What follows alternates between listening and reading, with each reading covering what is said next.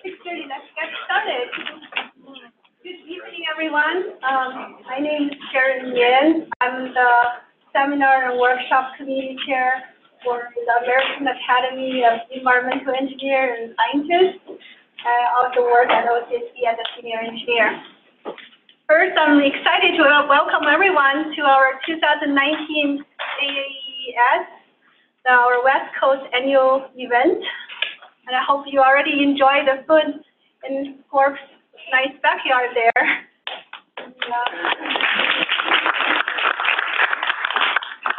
Our 12th annual event. Every year, the committee members work hard to put together this event. First, I would like also to call our committee, the planning committee members. Would you please stand? I call you, and then for people to know you and give you a round of applause. First, Wendy Word from LA County, co-chair of the committee, and also Wendy is Academy board member and a long-term active member and one of the founders of the West Coast event. Thank you, Wendy. And Professor Joe Wickenberger from Loyola Miramar University. He's the longest member of the board, certified member, and also the committee members. Laurie McKinley from OCSB.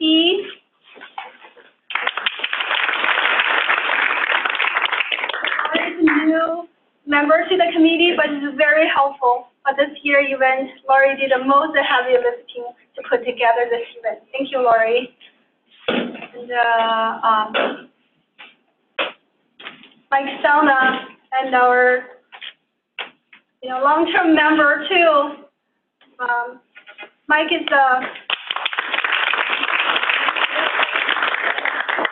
he's a retired former assistant general manager of LA County SAN, and Mike is the real founder of this West Coast event.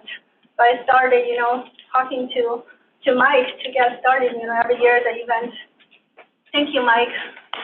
And I have, we have 12 years, we have a lot of other members helping putting together this event, like our speaker today, Jim Sell, been with the committee for a long time too. If I don't mention everyone's name, thank you all for your help and your expertise. And also we're going forward, we're also looking for new members. Anyone interested, join the committee, let me know. I already got one recruited tonight. A dish from Corollo. Thank you.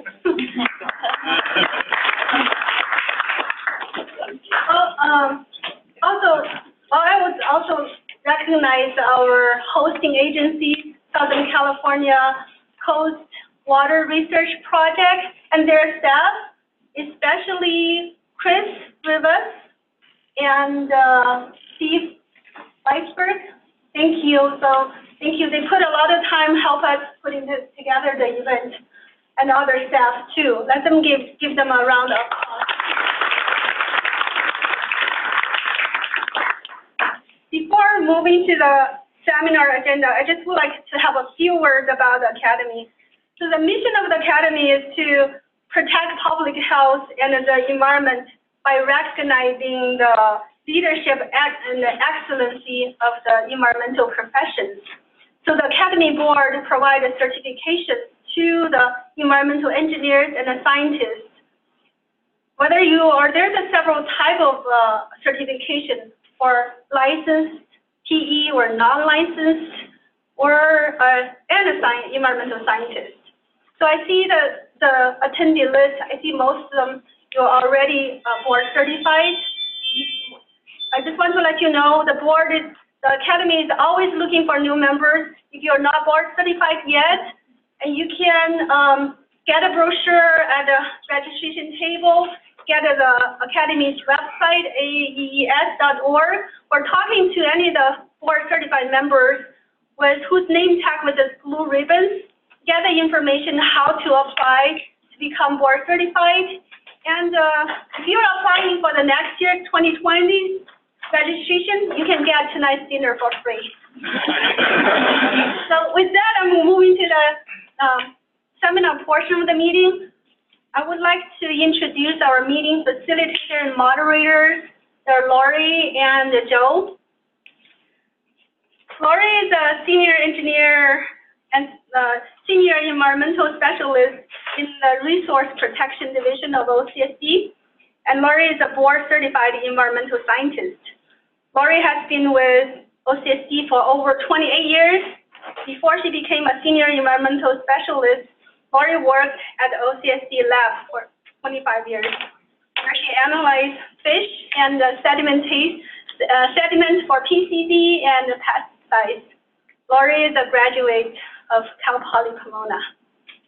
Thank you, Lori. And Joe Wickenberger is a professor of civil engineering and environmental science at Loyola Miramar University in Los Angeles. He is a professional engineer licensed in California and 4 other Western states, and has T5 water treatment operator licenses. He has been a member of the Academy since 1976. I don't know who can beat that. He has been full-time at LMU for 27 years. Before joining the faculty, he had 30 years of professional engineering experience with Parsons Engineering Science, Inc. and DIMGEM and the County of Los Angeles. He's a graduate of Marquette University and USC. Please help me give a warm welcome to Lori and Joe.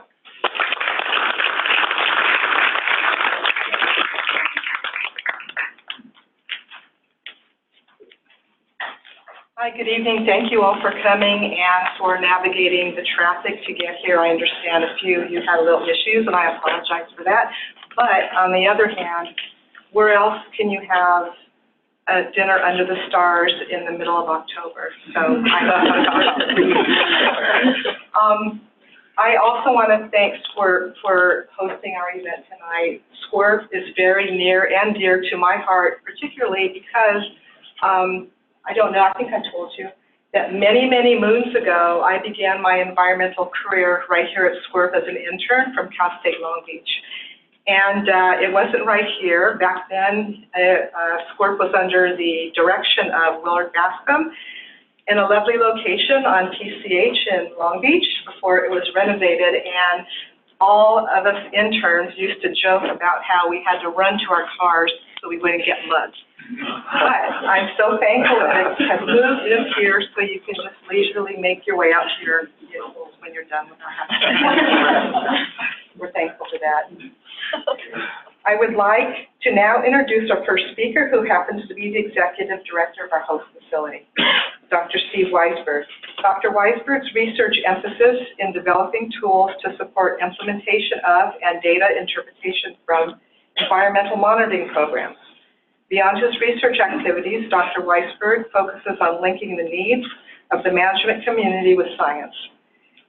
He serves on numerous advisory committees, including the State of California's Water Quality Monitoring Council, the California Ocean Protection Council Sciences Advisory Team, the California Sea Grant Program Advisory Council, and the EPA's Board of Scientific Counselors. Dr. Weisberg received his undergrad degree from the University of Michigan and his PhD from the University of Delaware. Dr. Weisberg will discuss how climate change will alter aquatic system management and relate impacts to decisions that water quality managers will be faced with. Please extend a warm welcome to Steve Weisberg.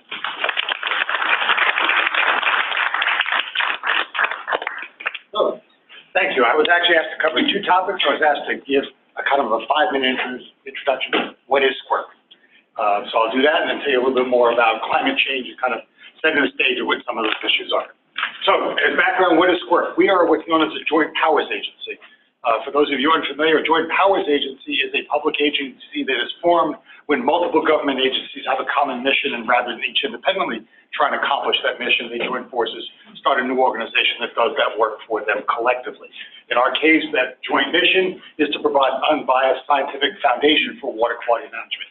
We're not a regulatory agency, we're not a policy agency, we're a science agency, but we judge our success on whether or not the science that we do is being used in a way that affects management. hopefully when you see some of the things we're doing, you'll say, hopefully that does. What makes us, I think, interesting and unique and functional is that we have 14 member agencies that form SQUIRT, and they're an interesting mix. 4 are the largest wastewater utilities in the state, probably 4 are the largest in the world, actually, because of our population density. 4 are the county stormwater management agencies, essentially the public works departments that oversee stormwater. And 6 are regulatory agencies. So what you have is 14 public agencies, but a combination of both regulators and regulated working together, forming a common bond around science. What makes the organization really effective is that the heads of those 14 agencies serve on our governing board, what's called the SQUIRT Commission. And that provides us a unique interface between science and management. It's a tremendous privilege, actually, that the heads of these agencies, and Robert Ferrante, sitting over there, is one of those 14. Actually, Jim Stahl used to be one of those 14. Come and spend essentially a day here once a quarter to hear what's new in science that should affect the way they manage. So it's more than just doing the science, it's a transmittal mechanism of science into management. And I think it's one of the unique aspects of SQUIRT. These are the research themes that we work on. It's an eclectic mix, all water quality related. And so what I've been asked to do today is talk a little bit about what we're doing in the climate change area. I'm going to start that by saying that when we look at climate change, we look at it from the perspective of there are 4 what we call drivers or pressures that develop climate change. In essence, climate change is increased atmospheric CO2, and the most direct way that it affects water quality management is CO2 essentially infiltrates from the atmosphere into the ocean. More CO2 in the ocean is essentially ocean acidification. The more indirect ways are that it changes climate. And when it does, when it makes things warmer, then things like water temperature changes. When you change climate, you change hydrography. And, of course, warming waters not only melts ice caps, but essentially expands the water. And so you get sea level rise. So those are the 4 essentially pressures. And when most scientists talk about working on climate change, you go to a place like Scripps, as a for instance, what they're all working on are these pressures, understanding the relationship between activities and how that's going to change CO2 in the atmosphere, and then between those activities and how it's going to lead to changes, what's the change in water temperature, what's the sea level rise change. Where SQUIRT comes at it from are the next 2, impacts and management actions. That's where most of our research is focused on, because when you get change in water pH, it changes the calcifying ability. It changes the toxic bioavailability. So, for instance, you have standards right now for metals in water. Change the pH, the bioavailability of those metals will change. So, in a sense, the impact changes because of that. So, again, water temperature is going to change the distribution of biology. So, when you're trying to assess the effect of, say, a wastewater outfall, you might have a lot of things that are going on in the background, changing conditions that aren't due to any kind of discharge, it's due to simply changes in water temperature. And also, you all might have heard algae and blooms like it hot. We're going to see, and we're already seeing more harmful algal blooms as a result of things like climate change. The last part is, what can you do about it? And so, in the area of sea level rise, as a for instance, what do you do with wetlands? Do you let them essentially become inundated and become wetlands are now, instead of emergent vegetation, submerged vegetation? Strategy number 2, you move them backwards.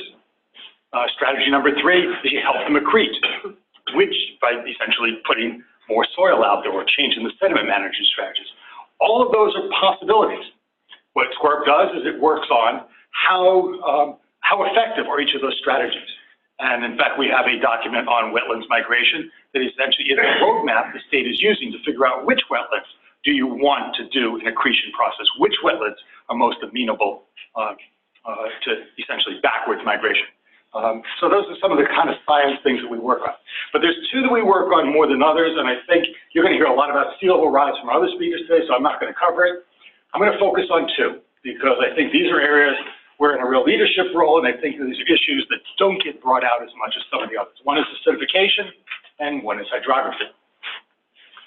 For acidification, let me start off by saying that at a personal level, I think this is the defining issue for my generation. And the reason I say that is I take a look, there's a lot of people here from LA County SAN. The biggest, essentially, environmental issue, if you go back, looking 50 years ago, was DDT on the Palos Verdes shelf. Everybody worried about that, okay? But if you think about it, it's a small blip on the radar because once you stop putting it in, the stuff starts getting buried, it starts getting dissipated, and in a sense, the problem goes away, and all the critters that might have been affected in the local area now repopulate from nearby areas, and things go back to normal. And they're actually in pretty good shape right now. With acidification, you let the water get too acidified, you're dealing with something that works on an entire West Coast-wide scale. So in a sense, if and when you go back and fix it later, which would be hard enough to do, but if you can, where's the repopulation going to come from? So in a sense, it becomes a tipping point. And so that's why it's a very tricky issue that you want to get ahead of. I will tell you that in Southern California, the ocean is already acidified. The way that we tend to look at this is something we call a ragonite saturation state. When a ragonite saturation state falls below 1, calcium carbonate put out there without any active biological mechanism will disintegrate. That doesn't mean an organism will die if it goes to 0.95. It means all they have to put in their energy into continually recalcifying because they're working against the natural background. Most organisms, you have to be up at about 1.7 before you're not stressed. These are numbers out of our bite-wide regional monitoring program. If you're up in the surface waters, no problem. You have a lot of oxygenation from algae, and you don't have a lot of CO2 buildup. You get into the deeper waters, we are already in a bad spot, and on a declining bad spot.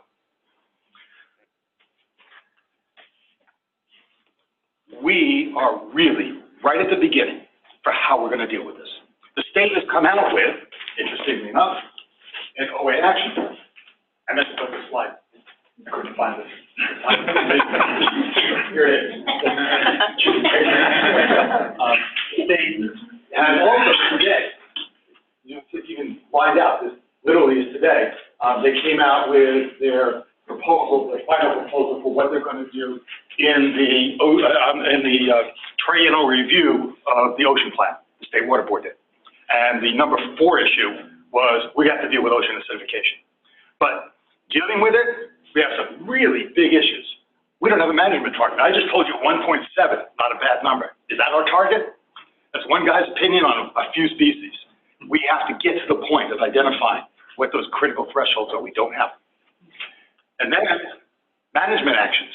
One of the things that's in the Ocean Action Plan is that we should put out more kelp and more seagrasses because they'll suck up CO2, they'll sequester it, and you'll have less acidification.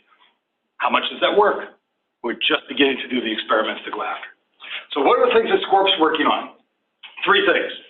One, we have a regional monitoring program. Many of you are aware of what we call the BITE regional monitoring program.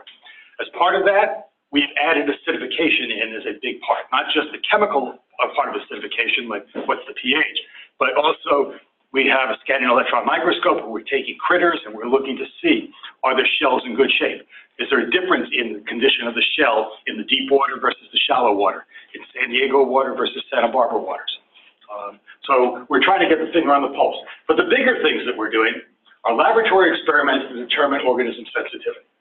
How do you go about assessing what are the critical numbers? And I will tell you, it's not easy. What has historically been done by scientists is, oh, I slap an organism into a pH 8.1 water, into pH 8.0 water, pH 7.9 water. Okay? Problem is, in the real world, it doesn't work that way. What you get is these diurnal cycles that go on. Okay? And I will tell you that one of the things that motivated one of our most recent experiments is we're working with some people up in Puget Sound that are doing exactly the kind of kelp planting and looking at within a kelp bed and outside a kelp bed to how the chemistry changes. And what happens is you get this kind of cycle, but wait a minute, you still get the same cycle, it just moves up a little bit. What are the critters most sensitive to? The average, the lowest number, the longest duration of, the lowest number at the duration of at least 4 hours? We don't know.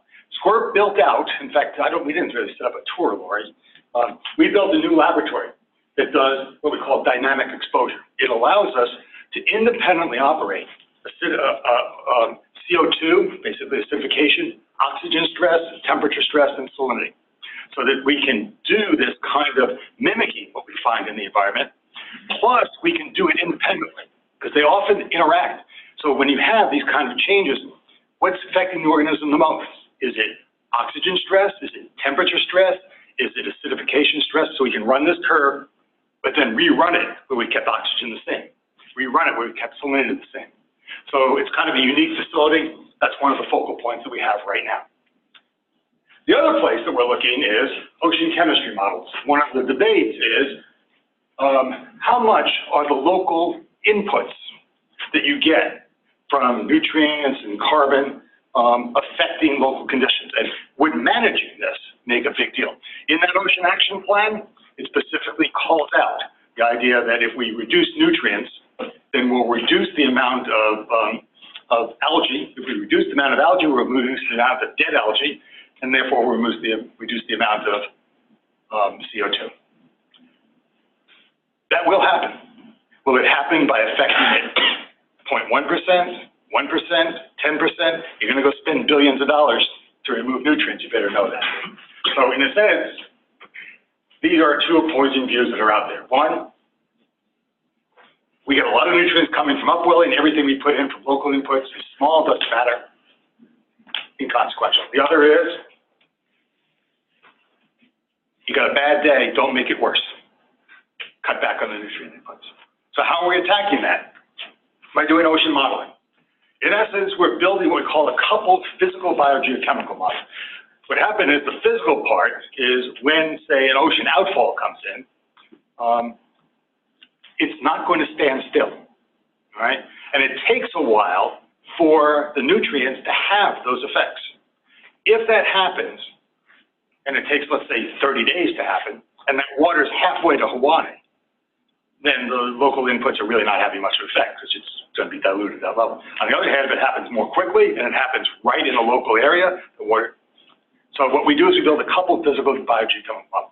What you're doing is you're taking these cells, 66 million cells, and you're incrementing them in 15-minute increments. So look where the water moves and how quickly the nutrient dynamics takes place. That allows us to predict what the effect is, because we can now run the model by saying, what happens if I remove that input by 10%? What if I remove it by 20%? What if I shut down the, what if I shut down the Hyperion plant and run it all through LA County's plant? We can play all of those what-if games that allow us to say, what are the management options? How much difference would it make? It's one of our biggest research investments at the moment, because from a management decision, this is a huge management decision. And so, again, we're building tools. We don't make the decision, because let's say it comes out as it makes a 2% difference. Somebody has to determine, is that big enough or small enough? That's not our decision. But our job is to say, this is the amount of change under these kinds of scenario conditions. Just so you know, some other uses of the model, once we build this model, since we've got a bunch of engineers who all like playing what-if scenarios, there's all kinds of other things we're going to be using the model for. One of them is vulnerability assessment. One of the things that the Ocean Protection Council is focused on is which areas are most vulnerable to change, which areas are least vulnerable to change. We have something called the marine protected areas. How do you want to use marine protected areas? Do you want to put them in the areas that have the most change anticipated, because you want to build up essentially something that's adapting to change? Or do you want to protect the areas that are going to change the least, because you want to preserve the critters right now? I'm not sure which is the right strategy, but the model will tell us which habitats are going to change the most and at what rate. Mitigation assessment, I talked to you about kelp. What we're doing is experiments to say, how much does kelp matter in this space? But when you go to look at it as a big picture, you need to know how many kelp of that size and spacing do you need if you're going to be effective. The model allows you to essentially plant kelp into the model and say, if I had kelp there, how much difference would that make on a regional scale? While we're doing that, we're also doing things like tracking ocean inputs. Right now, one of our projects, again, it's a physical model as well. A lot of people are really worried about plastics. It has nothing to do with climate change, but we're using that to track plastics. And then some of you, again, I put this in because we've got engineers who probably work on this stuff, as you start to consider outfall changes of moving an outfall changes in particular, of taking plumes and making them more dense plumes because you're doing a lot of reuse. How's that going to change the circulation? So the models actually help with a lot of things. Second topic I promised to talk about is hydrography. As you have climate change, you're going to change rainfall patterns. You're going to change snowmelt patterns. You're going to change temperature. There's water pools that might have been there too warm, they dry up. So essentially the refuges during the drier periods have the potential to go away. This is, at the same time, we're getting changes in our demand portfolio, because we're going to a lot of reuse. As you go to reuse, you no longer put as much water back into the stream. Essentially, the artificial streams start to go away. Conservation. All that means is that we now need to start defining what are acceptable flows. And the state is working towards how they do that. We're helping with that. When you do it, a lot of people think about it as, oh, it's just like minimum flow. Well, no, it's actually much more complex than that, because if you look here, different critters require different periods when they are flow sensitive, right? And it's not just the minimum flow, it's the variability of flow, it's the duration of flow, it's the, do you get the whooshing flows that wash things out? So minimum flow is part of it, but it's only, actually turns out to be a relatively small part of it. How do you put all this together? And from a management perspective, where does this come in? The biggest place it's coming in is the State Water Board has a very interesting paradox in front of it. It says, I want to do more reuse. I want to do actually more stormwater capture. I want to put less water into streams. Oh, but wait a minute, I want to protect those streams. Uh-oh, how do you do that? And so if you are wanting to do a reuse application where you no longer put as much water into the stream, you have to put in what's called a 1211 change position, basically saying, I want to put less water in and it won't harm the stream. That presents an interesting problem, particularly in the Los Angeles River, because in the Los Angeles River, you actually have 3 facilities that have either already or are planning to put in 1211 petitions. So first off, we don't know what is the number you can go down to yet. And then who goes first? Is it first come, first served? Is it equal among them? Very interesting set of challenges. But it starts with, you can't have the second question until you have the answer to the first question. And so that's one of the things that we're working on. And of course, it becomes even more complicated when you consider dam operations. And you look at all the dam operations that you have going on in that system. So very complicated, but again, it starts with understanding the science of how much flow the critters need and what aspect of flow that they need. I promised to only go for about 15 minutes, so I'll stop there by saying, if I have more time, I'll tell you what we're doing with sea level rise and wetlands, and things like water temperature and harmful effluents. And with that, I don't know whether we're taking questions or not. Oh yeah, I'm sorry, I failed to mention, we're going to hold all questions till the end. We have a panel up here, we'll have discussion at that time. Thank you.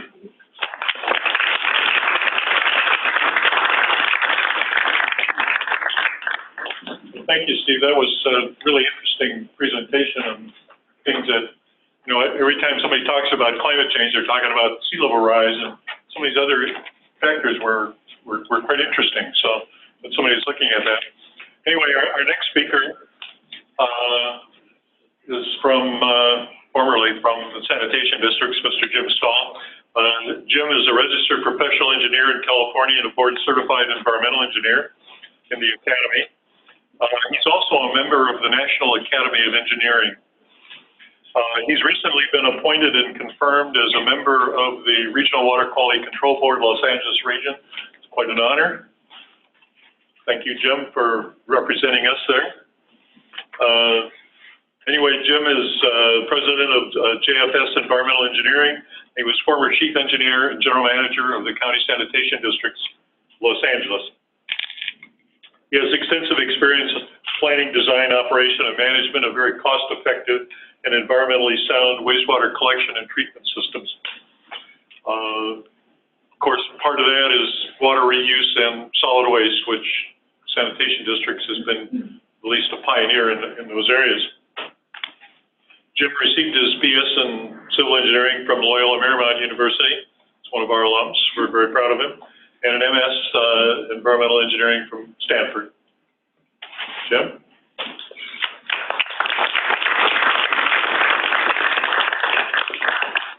Thank you, Joe. That's a kind introduction. I can't tell you what an honor it is to be part of this event this evening. The American Academy of Environmental Engineers and Scientists are something I truly believe in, but I'm going to take 15 minutes, and at the end I may give you some of my musings on the advantages of the Academy.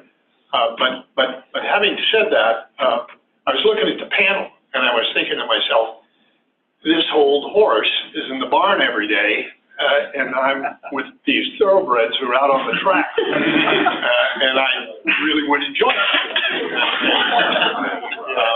So I appreciate very much being part of this panel discussion. I learn an awful lot every time I hear Steve speak in terms of what's going on. As an engineer, you love graphs and data.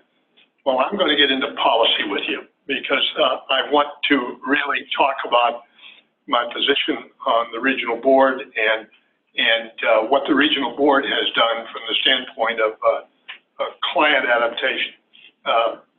When Wendy first asked me, she said, I want you to speak about adaptation. And I thought, well, are you talking about me adapting to my new position in the board, or are you talking about climate? As far as the new position is concerned, it's been very challenging. I enjoyed very much, a great staff. I've only been there for a few months, so maybe, as they say, I'm still on the honeymoon. I'm the only engineer on the board, and I don't know whether I should say I'm proud of that or just exactly how that's going to work out. But the board members themselves are very great to work with. It was an honor that Jerry Brown appointed me, and certainly that Gavin Newsom, Governor Newsom, and the legislature confirmed me. As far as the actions of the regional board on climate adaptation, it goes back to about 2014 when they first began to consider it. I'm showing you a document here of April 2019, and it's really a framework for climate change adaptation and mitigation. And it evolved from work that was done in 2014, where the board felt that it was absolutely necessary to get out in front of this. I don't know, in 2014 you're saying you're getting out in front of climate change, but the fact of the matter is it needed to be addressed. And they held, as the board would have a tendency to do, and I think rightly so, held a lot of public meetings, got input. As I'll show you in a minute, Steve was involved in this too. And that led to this final document after they put out a first document on the adaptation. They really, the regional board felt that they needed to achieve the following goals, and there are 6 points here. And I would like to bring out points 2, 3, and 4, and I'll show you later why I feel that way. Part of it is probably being an engineer. The other part of it is point 2. I think Steve was talking about storm surges. It makes only sense. You're going to protect the infrastructure you have.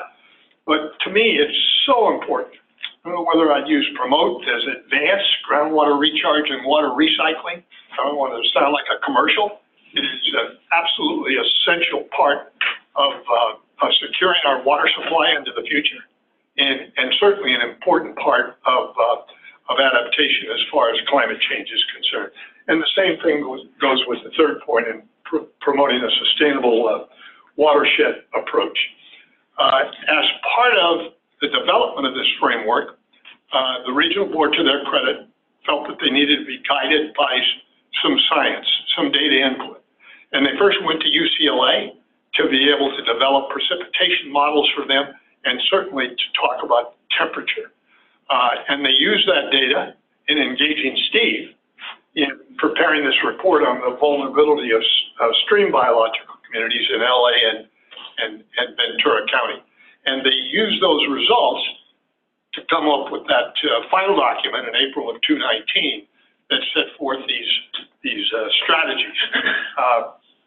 You may not have caught the fine print on the slide that I showed you, but it said that this was a document for discussion purposes, and there are no requirements that have come out of it. Well, it turns out that there was a requirement that came out of it, and I think an important one, and that is that discharges are required to prepare a climate change effect vulnerability assessment and mitigation plan, a climate change plan. I think most responsible agencies, and certainly the ones in this room, were way ahead of that and realized that it was necessary for them to have an action plan that protected their facilities as well as addressed major issues in climate change. Nonetheless, this is written into the permits. If you want to see the specific language that's written into it, for those of you that might be involved in agencies that are going to be facing this kind of demand, as I say demand, but it's important that it be done. On the regional board's agenda for forthcoming board meeting next month, there is a requirement on an amendment to waste discharge requirements in the NPDES permit for Simi Valley. And so you can go on to the board's site and you can see just exactly what that language is. If there's I don't know whether I'd say criticism, but if there's one thing that I would like to see changed is that these climate change plans are going to be a requirement as the permits come up for renewal. I think climate change is so important that you ought to send a letter out to everybody in the permitting community and say, be prepared for this. I personally feel that almost all responsible agencies, all agencies, have already done this, but at least they should be prepared for the fact that in their permits, you are going to be seeing this. Now, while the regional board was doing all this, the state water resources control was not silent. They were doing an awful lot from the standpoint of action and stirring up the departments they had under them to address climate change. And in 2017, they put out what their program was to be able to do that. We can't get into the details of that tonight. Time won't allow that. But if you go on the State Water Resources Control Board website, you'll find all the reports and what they're requiring in the same way that if you go on the regional board site, you will find that. Now, the other thing that I think is important and showed leadership from the standpoint of Governor Newsom and certainly Governor Brown before him. The first slide that I showed you, I said I wanted to emphasize the second, third, and fourth bullet items, and the third and fourth related to groundwater, recycling groundwater, recharge to water. Governor Newsom recently, and you probably saw this in the paper, signed in April 2019. He put out a water resiliency plan, and he has a number of bullets in there when you can read it, especially oriented towards one tunnel instead of two and investigating the Bay Delta. If there's one thing that I personally use the word disappointed, but if I had had any input into this, as I'm sure you would, there would have been a bullet item in here advancing or promoting aggressively water recycling and the management of groundwater basins from the standpoint of getting the water in and getting the water out. I think that's throughout the state. I think that's extremely important. This is integrated with the California Water Action Plan that Governor Brown had. And so from that standpoint, you could say, well, there's a tie there because in that plan it did talk about water recycling. Now, the other element that came out of this is why do I need a water resiliency plan? And this is a simplistic slide for saying this is why you need the plan, because there's going to be 10 million people more in this state, if you can believe that, by 2050. At least that's the projection. In some ways, I think that that's a low number. It's going to be 5 degrees warmer on average. And it means that there has to be water supply certainty. You know, it's that old adage, water brings life, sanitation brings health and dignity. And that's what we're in this room tonight, because we're involved in both of those. And so while we need to have water supply certainty, I'm concerned at this particular point that it's more uncertainty than certainty. And so we need to work towards making sure that all the elements that are in the governor's water resiliency plan are aggressively pursued as far as I'm concerned. The last thing are ongoing challenges. And you could probably label this slide stalls musings. It's just things that, as far as I'm concerned, are affecting us today and are going to affect us into the future. If I had to do this slide again, I guess I should add ocean acidification in terms of what Steve was talking about. But having said that, I mean, I realize that there are arguments on both sides of it. And the thing I'm the most confident of and proud of us to have been part of the SCORP organization over the years, and the founding of it a long time ago in the 70s by John Parkhurst, the Sand Districts, Orange County Sand Districts, Rob, had really the foresight to say we need to have scientific data to base our decisions. And so they went out and they did it, and quite frankly, they opened themselves up to say we're going to live with what the science tells us. And so that's why I think SCORP is so important and has survived to this day. But going through these really quickly here, constituents of emerging concern. And these are the ones that are hot for today, but I guarantee you with the ability to detect, now we're down to parts per trillion, we're getting closer to the point where you're detecting it to atoms. I mean, if you look at the line in terms of what we're going to be, what does that all mean?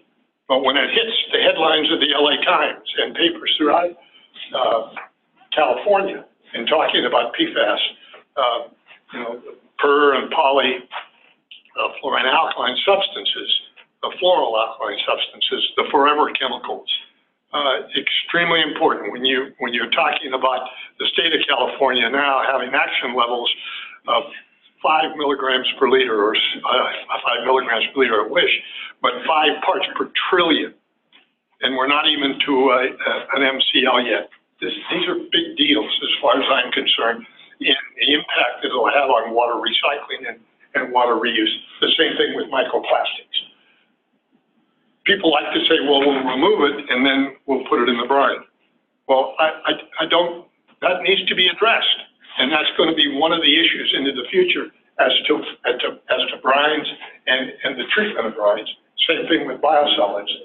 Water reuse, Tracy is going to talk about their program, the next program in that period, I'm sure. MWD and the Sand Districts, Rob and their partnership with Orange County Water District. It's just pioneering in all of these. But we need to still be aggressive, keep the pedal down to the floorboard, so to speak, in pursuing the water reclamation and in pursuing water reuse. An important part of that is the development of the raw water augmentation regulations. And I worry, while they say that they're going to be completed by 2023, I worry that the first line in terms of PFAS and microplastics is going to result in a whoa. And so you don't have the raw water regs, and then you have issues. And PFAS has to be addressed because, Orange County Water District will remove PFAS in RO, but are they going to put it in a groundwater that's already contaminated with PFAS? And then how are they going to be able to get it out? So these issues are intertwined.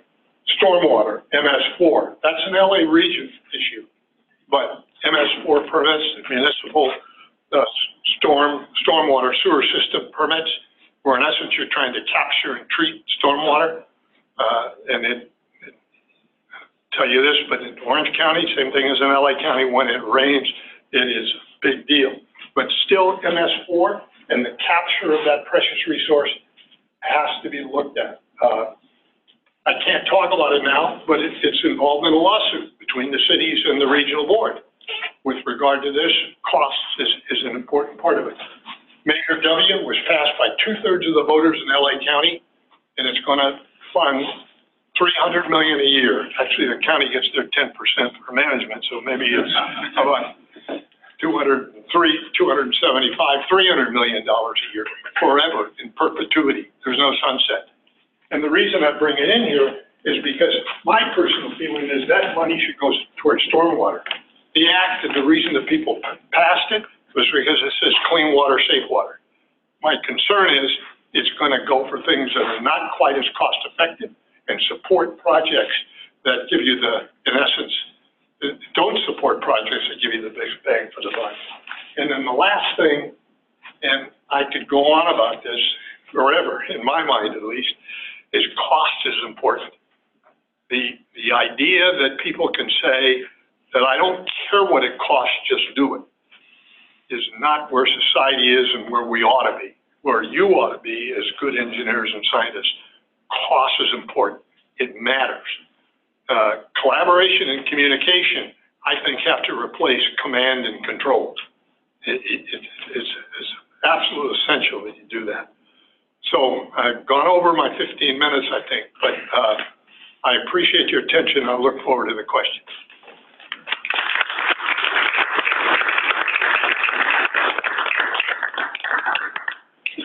Thank you so much, Jim. It's mind-boggling, especially number one, the CECs and the PFAS and PFOA and the news. And once it gets out, the public just goes crazy. They don't understand it.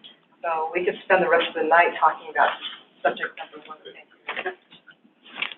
Our next speaker has spoken at our seminars before, and we are very honored to have her back. It's Tracy Minamidi. She comes to us from the city of Los Angeles. She is the Chief Operating Officer for the City of LA Sanitation, an organization of approximately 3,500 employees with an annual revenue of over $1 billion. In this capacity, she assisted GM by maintaining department-wide oversight of operational activities in a program that consists of 3 core services: wastewater treatment and water recycling, solids resources, and watershed protection. Her main areas of focus are in wastewater treatment, water recycling, and biosolids management, where over 450 million gallons in a day are collected and treated. Tracy has been with the LA Sanitation Environment for over 30 years and has previously worked with the city's Department of Water and Power and the Irvine Ranch Water District, serving in other capacities, including water planning, industrial pretreatment, and environmental regulations. Tracy holds a Bachelor of Science degree in Civil Engineering from Cal Poly Pomona,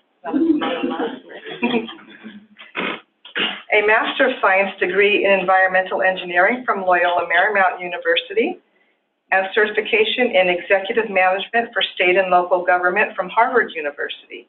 She is also a licensed professional civil engineer in the state of California and a board-certified environmental engineer of the American Academy of Environmental Engineers and Scientists. Tracy currently serves as a board director for the California Association of Sanitation Agencies and served as member of State Water Resources Control Board Advisory Panel for Direct Potable Reuse. Tracy will discuss the City of Los Angeles Resiliency Plan for 100% recycled water. Please help me in welcoming Tracy Minamidi.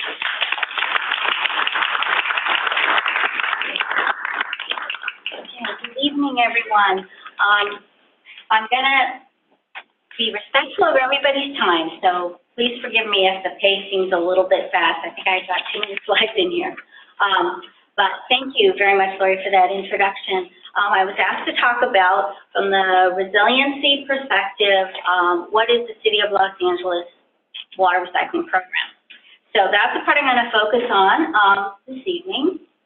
And just to start out kind of grounding everybody, this is a little bit about our background here. City of LA, we serve 4.7 million people.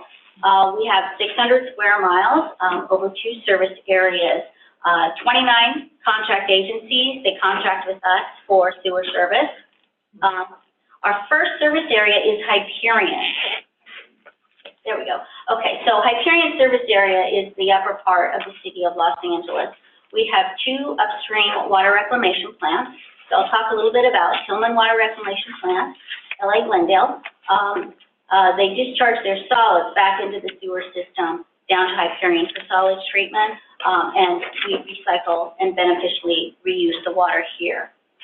We also have our Terminal Island service area down here that serves the Wilmington, San Pedro communities. 6,700 miles of sewer lines, 47 pumping plants, about a $1.2 billion program for our O&M and our capital. And out of the 3,500 employees in sanitation, about 1,400 actually support the clean water program, and that's our wastewater treatment, collection, and water recycling program. Okay, so, climate change and adaptation is something that is newer, at least in my 30-year career, but I wanted to just talk a little bit about the history of what we've done here in the city of Los Angeles when you talk about water recycling. So we go back, coming up on 50 years now, with our first plant coming online in 1996.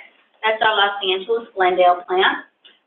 In 1985, we brought online Tillman Phase 1. So that was the first 40 million gallon a day tertiary treatment plant in the San Fernando Valley. In 1995, Hyperion partnered with West Basin Municipal Water District to start sending them some of the secondary effluent from Hyperion to West Basin, and they did continued treatment for recycling. 1991, we doubled the size of our Tillman plant, so that brought us up to a capacity of 80 million gallons. And in 2002, our Terminal Island Water Reclamation Plant installed its phase 1 of advanced water purification, finishing that up and rounding it off in 2017 with the second phase, which was another 6 MGD, bringing us up to full advanced water purification of 12 million gallons a day at Terminal Island. So bottom line here, just a summary of the 4 treatment plants, and if you focus on the total at the bottom there, just wanted to bring up that our average flow, 333 million gallons a day, 117 MGD are recycled or beneficially used, and I'll talk a little bit more about that. That comes to about 35%. We have a ways that we can go. There's still a lot of that water there that was at 65% that is not beneficially used, and that's the water that we have at Hyperion. Hyperion's effluent is secondary treated water. The part that we don't send to West Basin for water recycling is discharged to Santa Monica Bay. So that's where we see a lot of potential. And I'm also going to talk a little bit about our Tillman Water Reclamation Plant. Okay, so focus here. These are the upstream plants. I should say, are the smaller plants. Tillman, we have a lot going on, and I spoke about it last year. But just as a recap, this plant treats 32 million gallons a day. Steve had a good point here. This is one of the treatment plants that is being studied as part of the Los Angeles River flows and what kind of, or what quantities of recycled water need to be maintained in the river to support its habitat. But what we're proposing to do is start with a 10 MGD demonstration project for ozone treatment. So the thought here is we'll take our current tertiary treated water, send it through some ozonation, help break down those microorganic chemicals, the big macro ones, so that when it goes to the spreading grounds, it will be better able to be assimilated through the soil aquifer treatment. And then that water can be used as groundwater and pumped up as drinking water. So the proposal here, we currently have it under construction. By, here we say 2019, the end of this year, probably more like spring, we should have that up and running. And what it's doing is it's allowing us to start putting that water into the spreading basins as we are working towards full implementation of advanced treatment at the plant. For those of you in the industry, we've been doing a lot of research. Last year I spoke about some of the, I should say, other than traditional treatment methods. So we were talking about using ozone and biologically activated carbon. But what we decided in partnership with the Department of Water and Power is that we are going to go forward with the full advanced treatment traditional approach. And that is because we have seen the opportunity now where instead of just spreading, We also want to consider the opportunity to do injection, groundwater injection, and that does require by current regulations that you have the traditional full advanced treatment. So we will be allowing for space, also considering direct potable reuse in the future. So we may be including ozone and biologically activated carbon on the front end. So we're allowing for that as a future possibility. But right now we're focusing on 17 million gallons a day using FAT treatment. The plan is to have that up by 2025. We continue at our LAG plant treating 14 million gallons a day. 100% of that water is recycled and beneficially used. A portion is used through our tertiary treated purple pipe system for landscape irrigation and industrial use. And a portion of that is discharged to the LA River, another one of the treatment plants that Steve is looking at, to support the recreational uses and the habitat along the river. Terminal Island, we're very happy about this plant. Full advanced treatment. It's one of the few treatment plants that actually starts with raw wastewater, goes all the way through the wastewater treatment process, and then through the advanced water purification at one location. So we've gone through a lot of optimizing. We've learned a lot. We've had some bumps along the road, but we are in a really good place right now. So we're very excited about that project. Okay, so here's the big deal. In February, Mayor Garcetti had a big press event and a big announcement. We were discussing over dinner about, okay, the mayor said we're going to be zero discharge from Hyperion, and those of you in the industry know that you can't really be zero discharge because you have brine that needs to go somewhere. So we say 100% water recycling, and by that, it's understood that there is a brine that is a resultant of the treatment process. So that would continue to go into the Santa Monica Bay. But this is part of the Green New Deal. It's the Sustainable City Plan that the mayor put out. And these are the goals, basically, that we want to source 70% of our water locally by 2035. Right now, we get water from MWD. We get water from the LA Aqueduct. And that's not really a local source. So a big part of having local water is for us to do water recycling. And also, we want to recycle 100% of all of the wastewater for beneficial reuse by 2035. Some of the milestones here that we started with are that we are going to be producing 1.5 MGD of recycled water for use at LAWA. That means LA World Airports, meaning LAX Airport. And at Tillman, I just spoke about the project there, 17 million gallons a day with the potential to go up to 25 MGD for groundwater recharge. Okay, the advanced water purification facility at Hyperion. It's a small plant. We're sizing it at 1.5 MGD. We're going to advanced treat the water. I'll talk a little bit about the treatment train, but we're going to advanced treat it. It's going to be used at LAX and really for Title 22 purposes.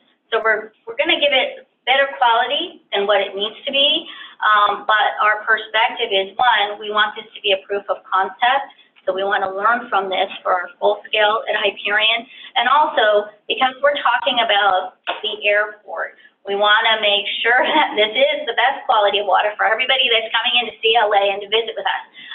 So it's important that we have the best quality water that can be produced. Potentially, we could expand it to 5 MGD. And as I said, we want to demonstrate this as a proof of concept. The other project that we are working on is membrane bioreactors. Right now, Hyperion is pure oxygen, high purity oxygen.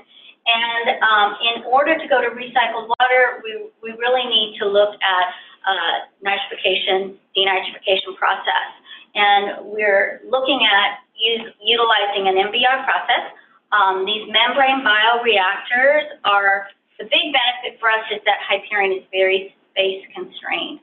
We have 144 acres. We call it about the same size as Disneyland, and it's more fun than Disneyland. But there's no extra space. We're built out, and there are facilities that we no longer use, but everything else we're using. And so the the membrane bioreactors are going to allow us to fit in the treatment trains that we need for advanced treatment within the space limits that we have. The pilot is also going to give us a lot of good design data that will allow us to plan and do the design for the full project. And it will allow us to start early with the regulatory agencies in gathering the data that is going to be used to, one, design the project, and two, we obviously have to be permitted. Okay, the projects are both underway. We have contractors working on both the Advanced Water Purification Facility and the MBR pilot.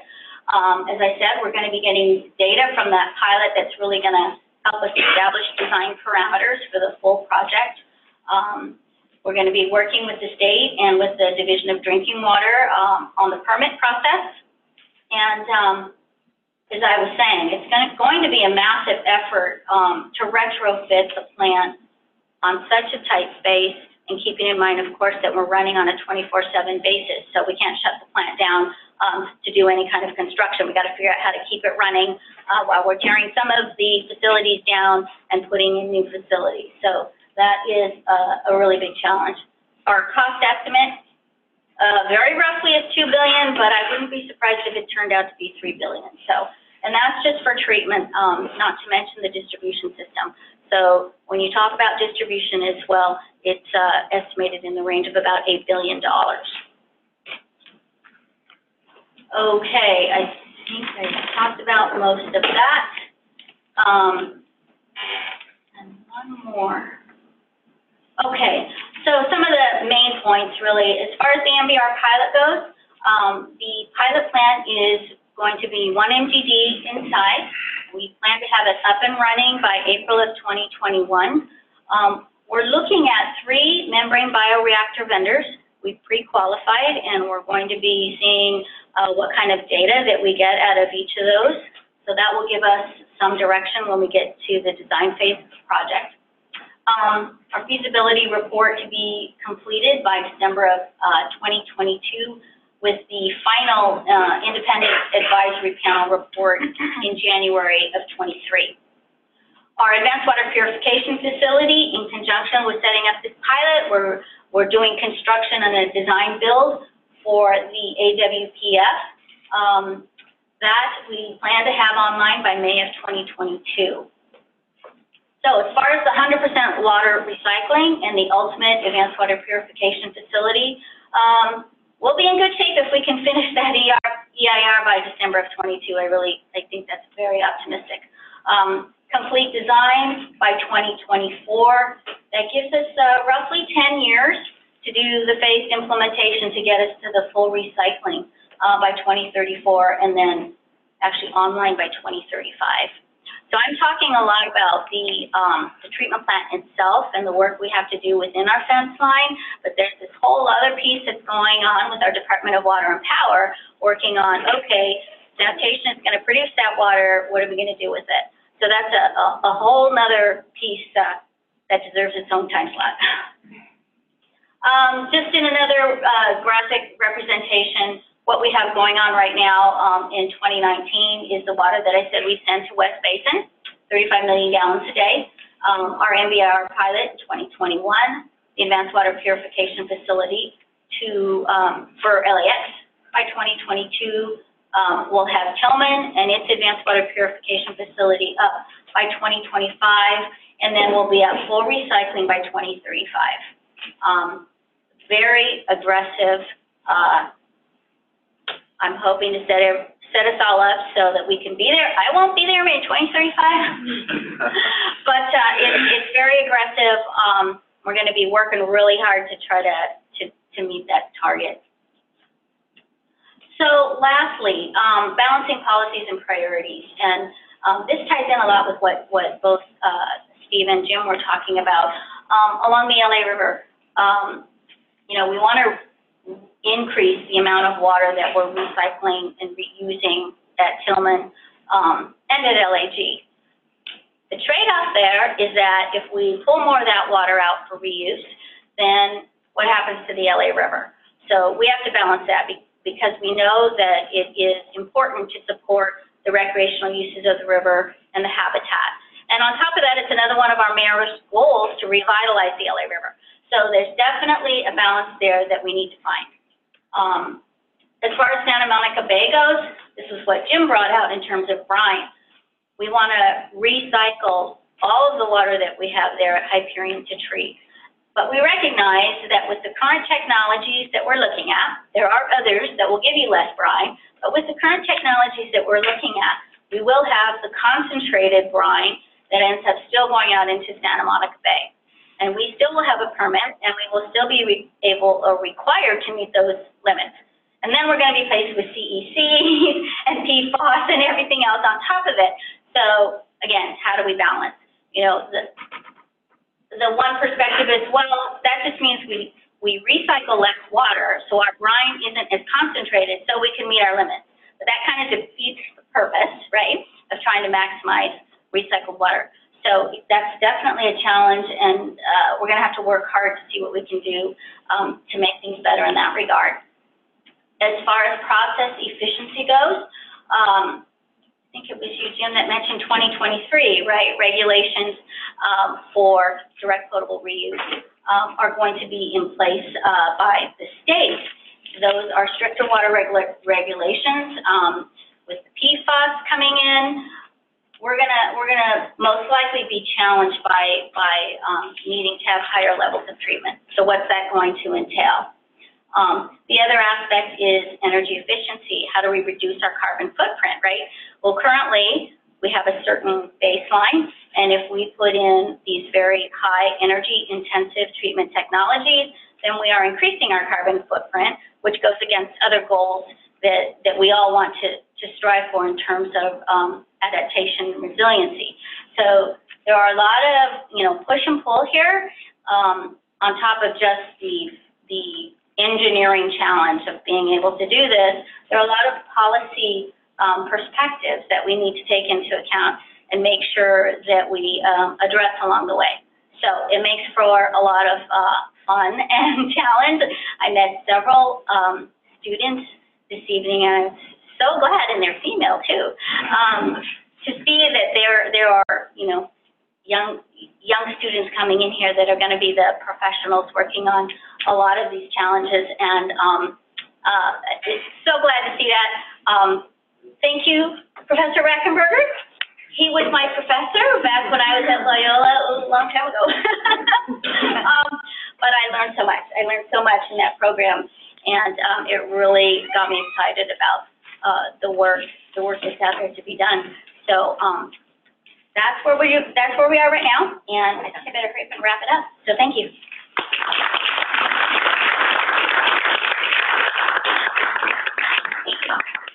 Thank you, Tracy, for the kind words. Seems like yesterday, though. Anyway, our next speaker is Robert Ferranti. He is the Chief Engineer and General Manager of the County Sanitation Districts. It's kind of interesting. He reports to a board of directors like most general managers do, but his board of directors is comprised of the mayors of 78 cities, plus the board of supervisors. That's an almost impossible job. Anyway, in his position, he oversees all of the departments and activities of the complete district's operations. He's worked for the districts for 26 years in various roles leading up from wastewater operations, solid waste management, renewable energy, and air quality. And Bob is also a board-certified environmental engineer. He's got a BS in mechanical engineering from the University of California, Berkeley, and an MS in environmental engineering from Stanford. Bob? Thank you.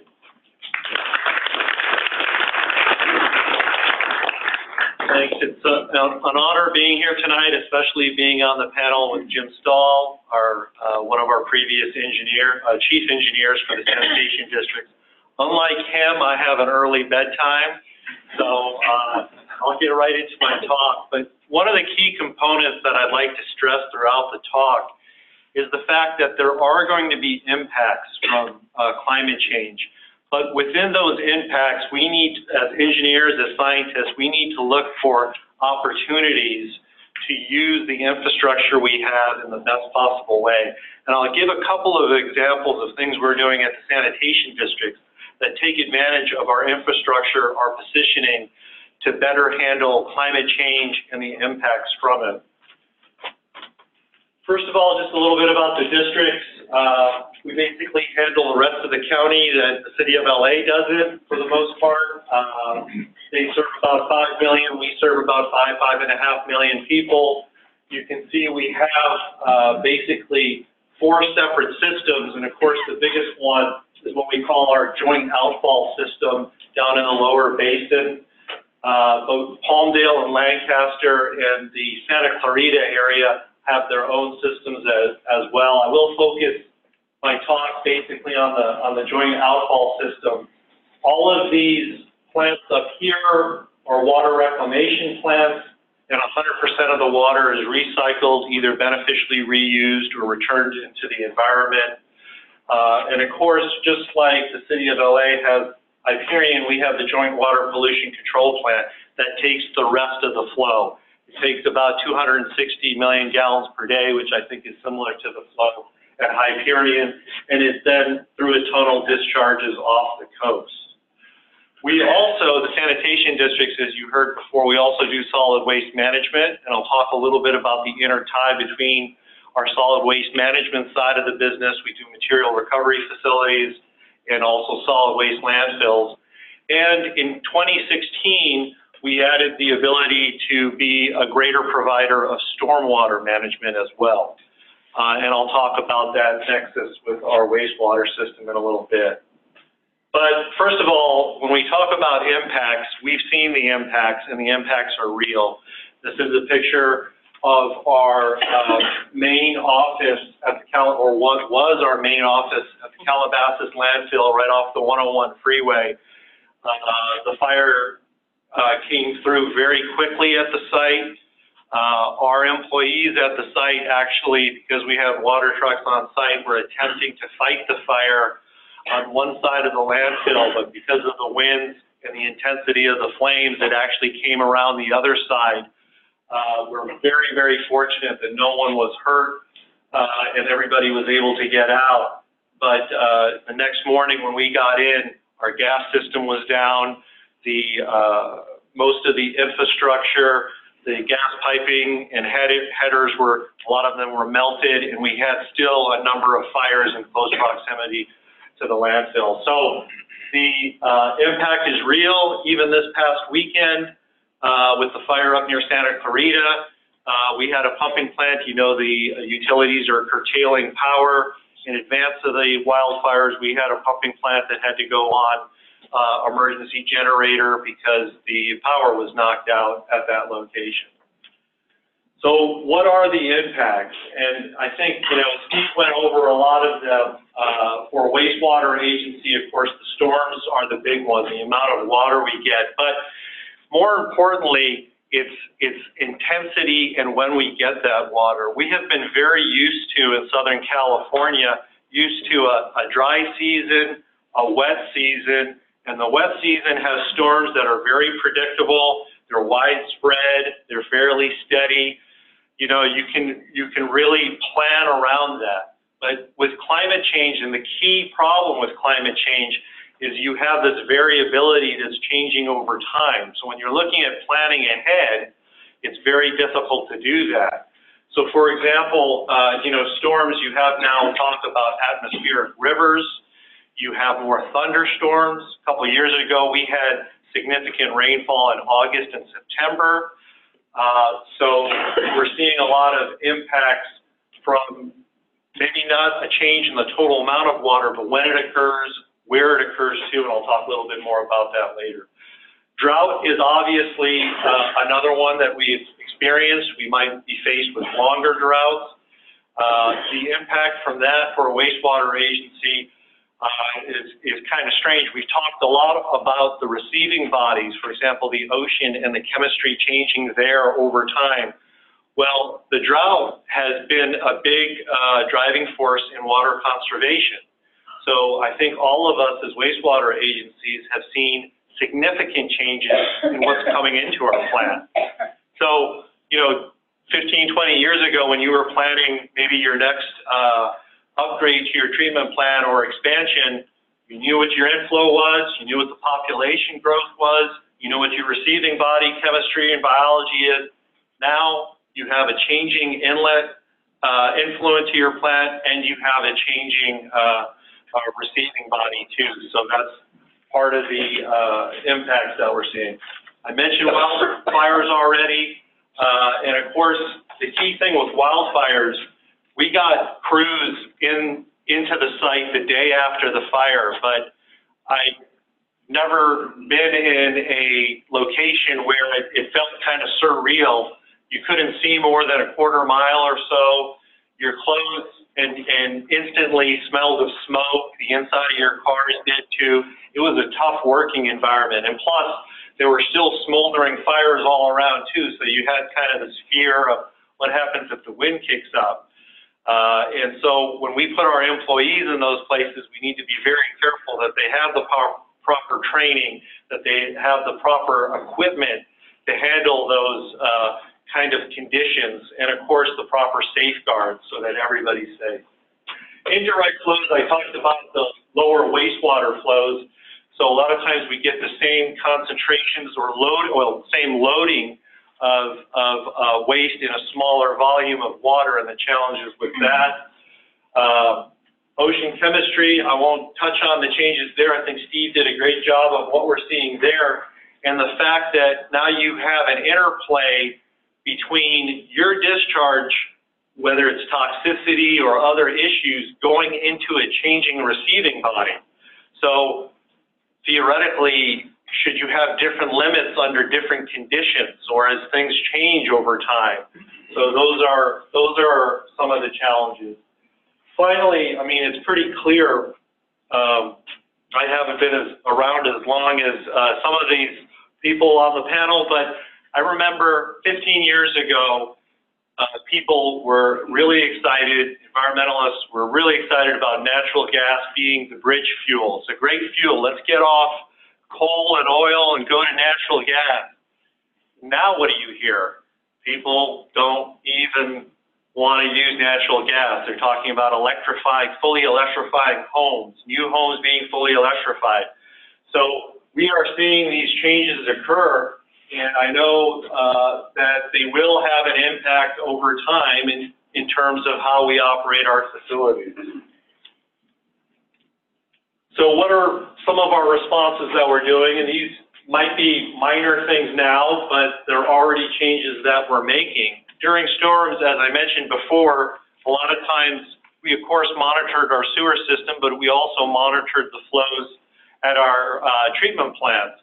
But now with isolated thunderstorms at times, we need to really have a local focus on where those storms are, that our treatment plant may not see any additional infiltration into the sewers or a higher influent, but a local sewer might have a problem that leads to an overflow. Also construction projects, they have to, contractors that are building, we're constantly doing capital improvements as our partners here. We constantly have to look at being prepared for stormwater conditions as well. And now if you have these rainfall events occurring outside of the regular times, you have to prepare for them, which ultimately increases the cost. I mentioned 3, I won't talk any further about that. Tracy mentioned a little bit about modifying the plants to handle going to advanced treatment and trying to do process optimization. The key thing too about these new, more advanced processes is that they don't have the same tolerance as the old oxygen plants that we used to use, or just regular diffuse air activated sludge. So when you have your influent that's changing more over time, that is another issue that affects your treatment processes. The last thing you want to do is put something in and then realize 5 or 6 years later, due to the changes in your influent, now it's not working, or due to flow variations or water conservation, you have issues. Should have used flow equalization or picked a different process. But I do want to talk about 3 different projects that we're doing. And this project is very similar to what Tracy talked about. It's just instead of the source water being Hyperion, the source water is going to be the Joint Water Pollution Control Plant in Carson. We've always wanted to have 100% recycling at all of our treatment plants. The joint plant was always too salty. It has a significant industrial flow compared to our upstream plants. But with the new advanced technologies, we can remove that. And of course, it creates a brine, but we can purify the water and then use it. And the plan here, some of you may have seen this before. We just had a grand opening for a small demonstration project in Carson at the Joint Water Pollution Control Plant. But the plan is to use that water to replenish groundwater basins throughout LA County, maybe even Orange County. And then, as Jim mentioned, with the raw water augmentation, is to potentially tie in that water into the metropolitan system. They have their Waymet water treatment facility up in the north here, and that's interconnected down here with Deemer as well. So it's a great system because it ensures that during droughts, we do have our groundwater basins topped off as much as possible. Metropolitan actually did some work, and for the San Gabriel Basin, they went back and looked and said, if we had this project in place from 2008, 2009, what would be the effect in the San Gabriel Basin that hit historic lows? The fact it would have stayed within its operating range with the additional water from this project. So that's the ability, as I think Jim mentioned too, that recycled water can bring to the region. Would it make it, a drought a thing of the past? I'm not sure, but it would definitely go a long way towards the resilience and the capacity of the area to withstand a long drought. So these next 2 projects are what I mentioned at the beginning. I promised you I'd talk about seeking out opportunities even with negative impacts. So organics going into a landfill. If a landfill is not well controlled, what happens? As that organic material breaks down, the methane escapes. Methane, we know, is what, 26 times more potent than CO2. See a lot of heads nodding, so I must be saying something right. But as a result, there's a lot of regulation on landfills. There's the goal to divert organic material from landfills. I think it's 50% by 2028 or 2027. Big part of that is food waste. Food waste has a lot of energy. As a result, it is a perfect feed for anaerobic digestion. So we're an agency that does solid waste. We do wastewater. Well, food waste comes in on the solid waste side, and it can go to the anaerobic digesters on the wastewater side. To the extent that our anaerobic digestion has excess capacity, we can utilize that food waste in there and boost our gas production and produce renewable gas. So right now, we're up to just under about 200 tons a day of food waste, and we bring that in 2 ways. Some of it is this nice raw material that we then run through a treatment system, and we make a slurry out of it that can be loaded into tanker trucks and taken directly to our digesters down at our Joint Water Pollution Control Plant. We also have large waste companies that collect their own and process their own and deliver that slurry directly to our treatment plant in Carson. So this will allow us to produce additional gas. First, we hope to use it as compressed natural gas in vehicles. We have a station adjacent to our treatment plant, and then ultimately we can inject it in the pipeline as well, and it'll be renewable natural gas. And then also, as I mentioned before, our wastewater flows have gone down 25–30% in certain areas since about 2006, 2007. That's great. People are really conserving water inside the home, especially that comes to our treatment plant. What does that mean? It means our dry weather, during dry weather, our sewer system has what? It has a lot of excess capacity available to it.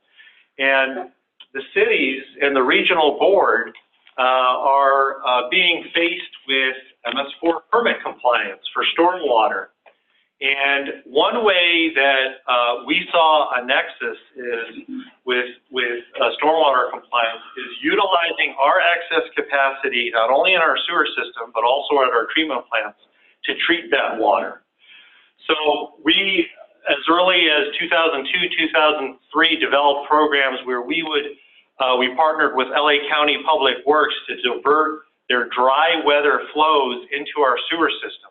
The funny thing is, if you overlay a map of storm drains and overlay with the sewer system, you'll see that the pipes cross in hundreds of locations.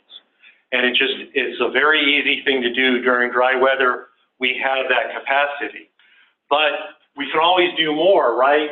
And this Carriage Crest project is really a poster child for maximizing the amount of water that you can divert out of a storm drain, not only during dry weather conditions, but also during wet weather.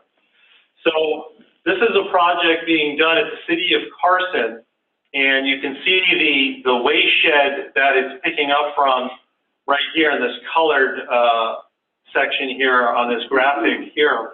And the beauty of this project is the project's located right here in green. Our treatment plant is just diagonally across the street. So what the project entails is diverting the water out of the storm drain into storage basins that then pump directly into one of our inlet sewers into the treatment plant. And since we are in close proximity, we're not worried. We have very good information on the level in that sewer. So we know that even when it's raining, if there's capacity in that sewer, we can divert the water into the sewer. So not only can we do all the dry weather diversion, but we can maximize the amount of wet weather diversion as well during a storm. And it's especially good, the joint plant receives flows from all the way, up in the foothills, ultimately come down.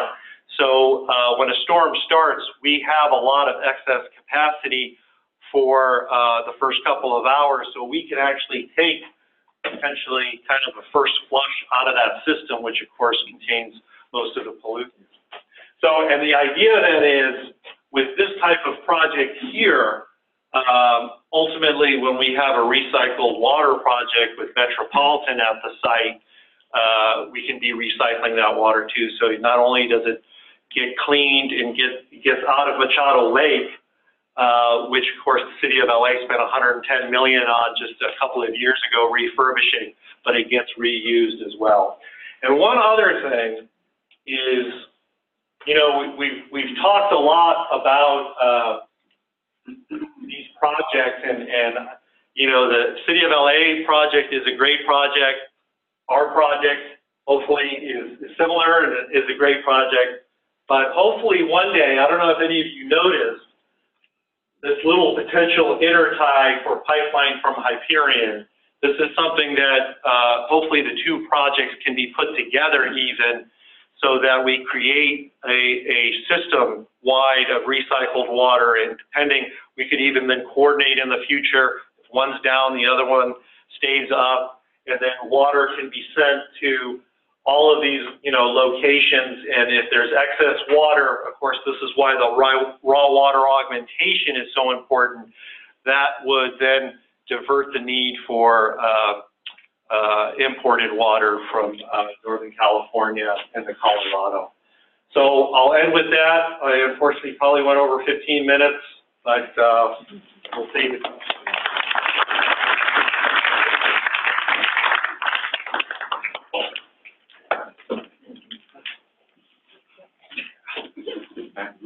No, thank you. Good, you saw it.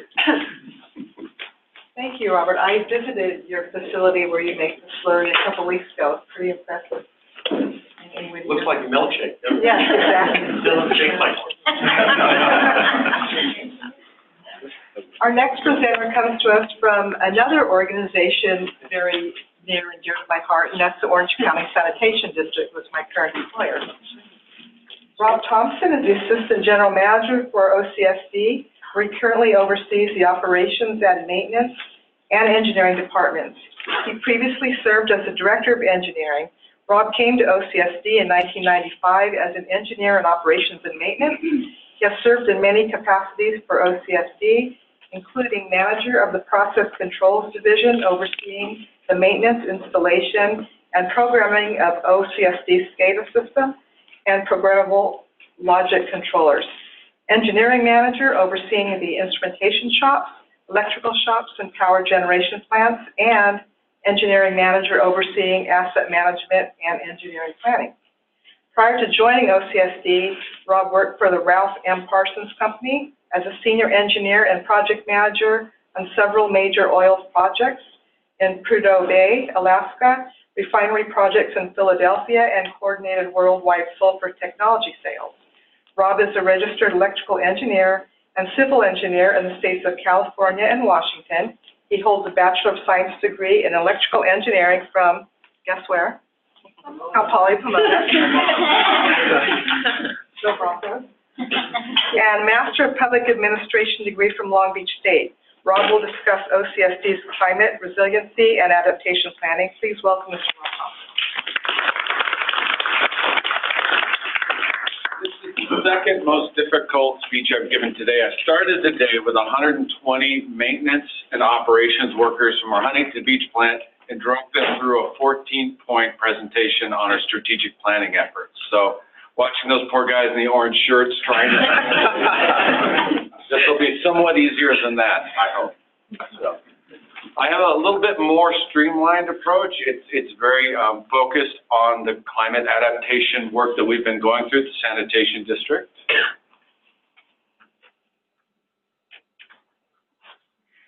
There we go.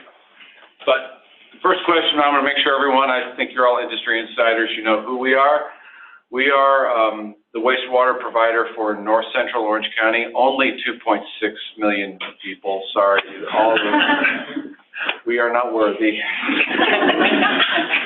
But we do Disneyland, just to be clear. And we are happier. I'm just saying. So thank you for joining us. As you use the restroom before hitting the road, please flush twice. That's who we are. That's what we do, Plant 1 and Plant 2. Fountain Valley, all the water there goes to our partners, Orange County Water District. It is recycled. Oh yeah, that little thing, GWRS. I can talk to you for hours. You've already heard it for hours. It's all good. Plant 2 in Huntington Beach is about to be hooked into that system. We're going through the work right now to take the last 30 million gallons of reclaimable water, bring it up to the plant, and get up to 130 million gallons by 2023. So that's GWRS. There are pictures of the treatment plants. Again, very happy. Downstream of the actual Disneyland. I'm sorry, I'll let it go. You'll notice there's an imbalance in the plants. They used to be very balanced in their flows.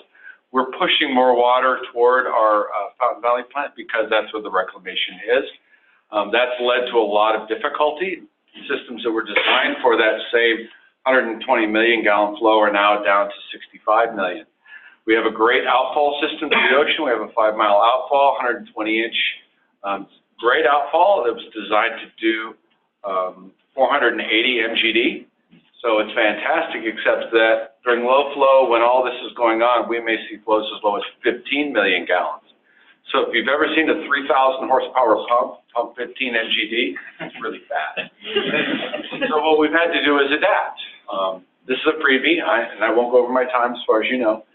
We actually have to build smaller pump stations to deal with that flow. So for all the things that we're all talking about, we're all adapting our facilities that were designed in the 50s, 60s, and 70s to be partial secondary, partial primary, and we're morphing them all the time and creating something that was never envisioned when they were originally designed. That's part of what we're talking about. So as we go through the planning process at OCSD, we're thinking about all the threats we face. Corrosion, that's yesterday's news. Everybody's got something going on there. Cyber attacks, I'm an electrical engineer. I pay attention to the cyber attacks. Everyone is talking about how they're using IT and how effective and efficient it is. But with that comes a lot of risk, and you need to consider those risks. We're looking at the electrical grids, the power supplies. We'll touch on that a little bit. Like most, we have 3 versions of power. Southern California Edison Power, our own central generation plants from our own methane gas, and diesels in the event that all heck breaks loose and we need extra power. But we're also dealing with droughts and floods. So in the same drought period, you may be seeing low flows, all the issues that go along with dirty sewers and how you're dealing with the higher strength solids, and then bang, in comes that one storm from an atmospheric river and you're at an all-time high. So that 3,000 horsepower pump, you still need all 6 of them. So we started this endeavor to look at climate. Now, very specifically, we've looked at all these risks. These are climate risks that we're going to focus on because, yes, we have to look ahead. We have to pay attention to the climate drivers. So we looked at all the work everyone else did. We live in a very conservative county. It was interesting when we did our first presentation to the board of directors. A couple of them lined up. Okay, I get to go first. This voodoo science, this craziness, we stuck with the published works. We didn't get into the business of trying to tell the world what the underlying science is. That's for very smart people like yourself to deal with. I'm just trying to be a practitioner and not lose my job in front of the board of directors. We looked at all these great standards. We made a decision to take the outcome of whatever we came up with and dial it into our construction plans. We have a very sophisticated plan for how we're going to take care of what we own. Our advanced asset management philosophy says we have these 2 treatment plants. Each of them is broken up into basically 8 process areas. We have a plan to touch each of those process areas completely once every 20 years. They're all staggered out so that we can do the work, the cash flow works, our ability to deliver the work is in line. So over a period of 20 years, if we have a good idea of what we're trying to accomplish, we don't have to do a special program to take care of a flood threat, take care of a wildfire, take care of PFAS. We try and dial in every 2 years. Where are the needs going? What should we be looking at? And this study was one of several, including biosolids and others, that helped us replumb our plants. So we're looking at water reuse, we're looking at food waste, we're looking at constituents of emerging concern, we're looking at several items, and then we're seeing how that affects our entire treatment plants. So are there global changes we need to make to our headworks? I don't want to make 4 changes to headworks. I want to make 1 change to headworks. And by having many plans all coming together and a consistent plan to touch them, we can actually make big progress.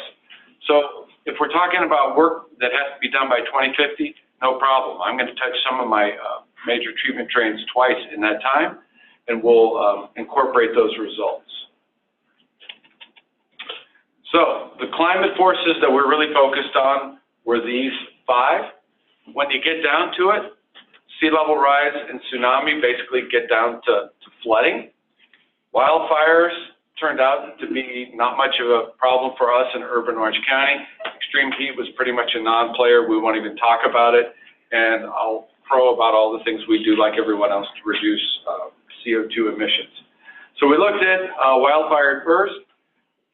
Ironically, the biggest problem we found is transportation.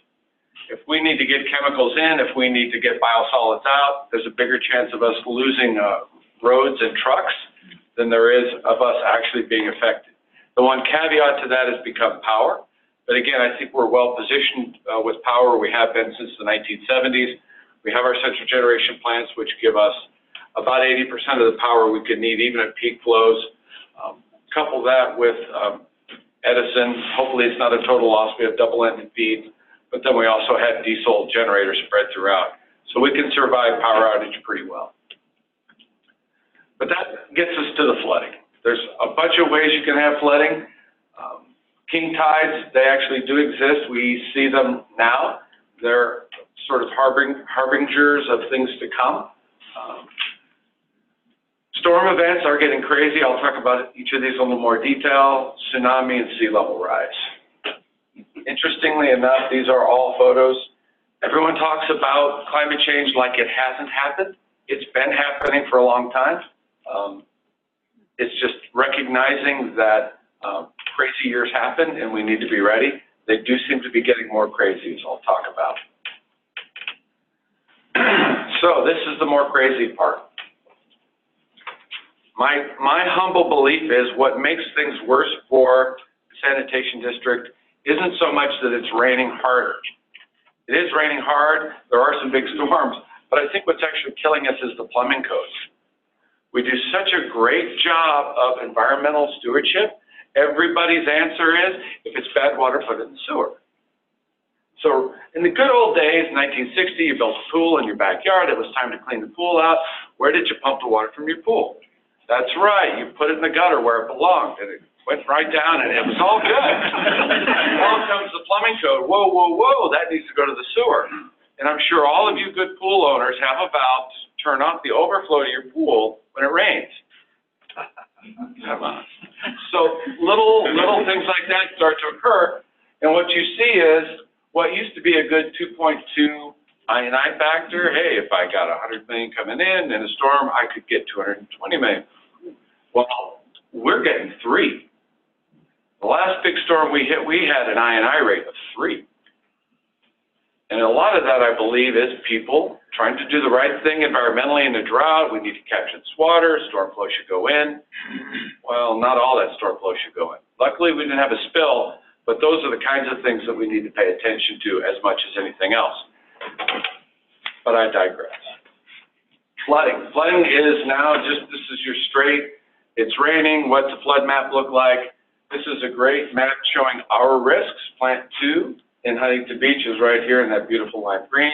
And these are our Newport Coast pump stations. You can see the ones along the bay especially are really near the floodplain. You start to build on things. So now you have a flooding threat, it's going to rain. Oh, but sea level is rising too. So what's that mean? Again, being conservative Orange County, the sea level is rising. Why it's rising, I choose not to debate with you. I respect all points of view. It is, however, rising, and we need to adjust to that. So when you start to put the risks together, what does it look like with a sea level rise and a rainstorm? That's bad juju. Everything that now used to be high and dry is no longer high and dry. So that is the essence of what we're trying to figure out. So by the year 2070, again, I'm going to rehab all of my pump stations by then. I'll probably line most of my pipes by then. I have a capital mechanism to go about making change to mitigate this risk that has been identified by Hazen and Sawyer, and they're available after the meeting if you want to talk to them about how they can help you with this. That's flooding, sea level rise, they kind of go together. A whole nother problem is the tsunami map. ASCE, our friends and brothers and sisters there, have come up with this brand new version of ASCE 7, 2016's version, and that has great new maps talking about tsunamis.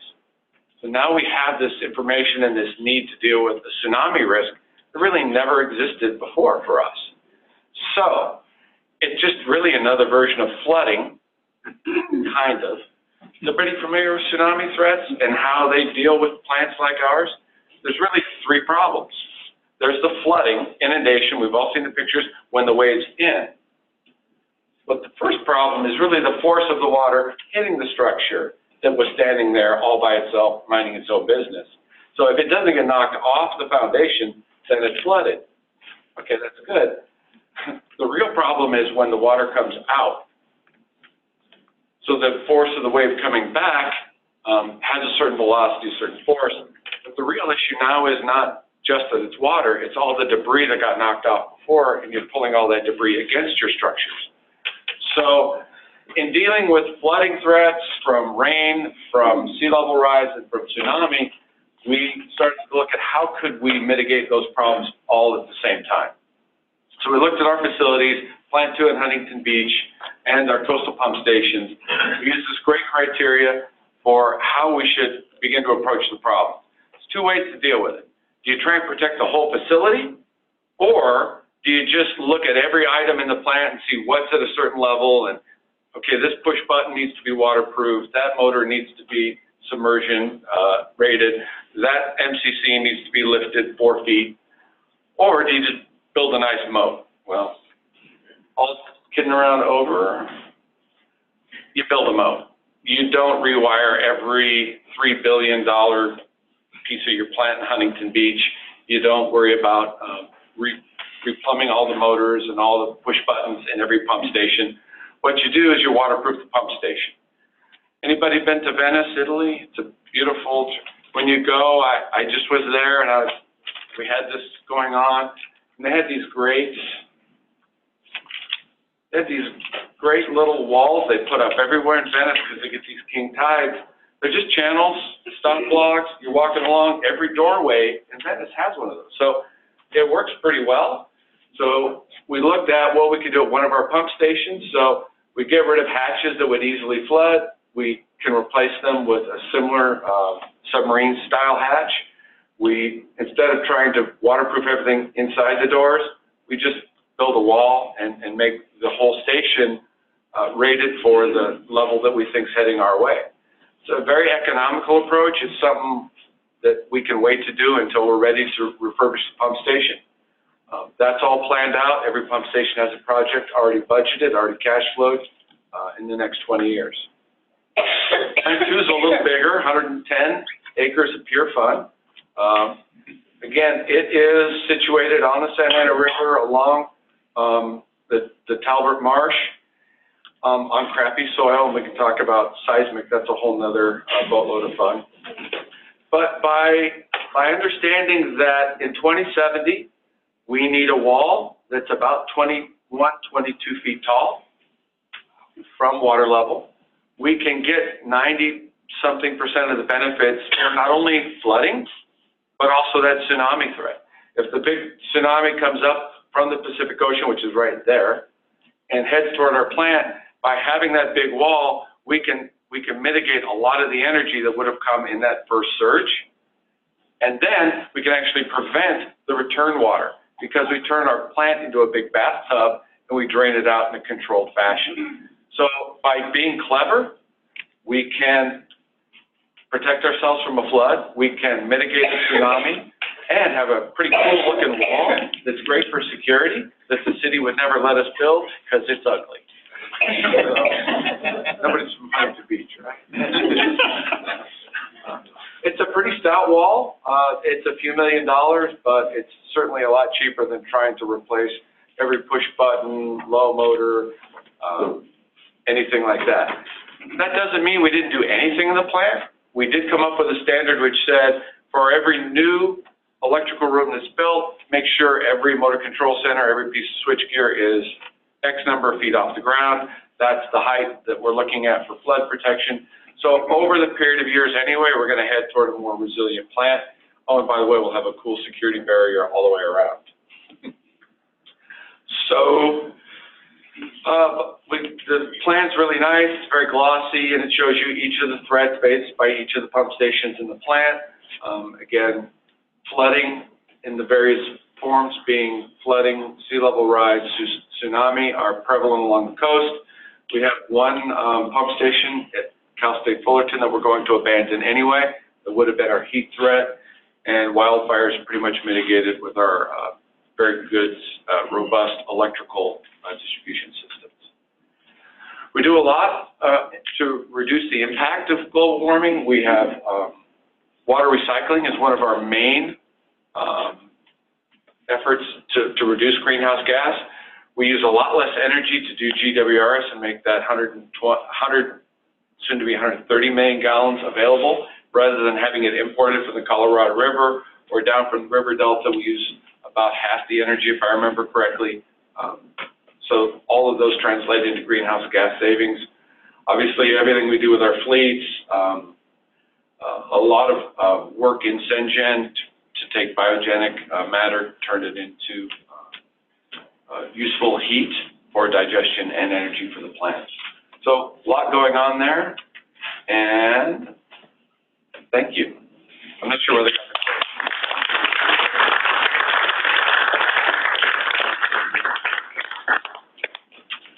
Thank you, Rob.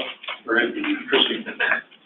Well, our last speaker will talk about about wildfires, probably because I got invited because they've had the flames of the Woolsey fire at their doorstep. Our next speaker is Mike McNutt. He's with the Las Virgenes Municipal Water District in Calabasas. Mike is a native Ohioan and was always in and around water, as he says, especially Lake Erie. He graduated with a BS in Environmental Science and a BA in Communications from the Ohio State University. That's right. Mike has worked as a watershed manager for a number of nonprofits and health departments before becoming public information officer in emergency preparedness for the City of Columbus Public Health. At the height of the recent drought, Mike decided to get back into water and headed to California. So he came here in 2014, began his career at the Palmdale Water District, then moved on to Metropolitan, and before finding his home in Las Virgenes.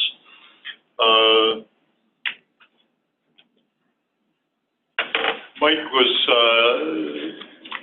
kind enough to put together this presentation from somebody that's actually experienced it, and we can probably learn a little bit from the lessons learned in dealing with the impacts of climate change. Everybody talks about wildfires.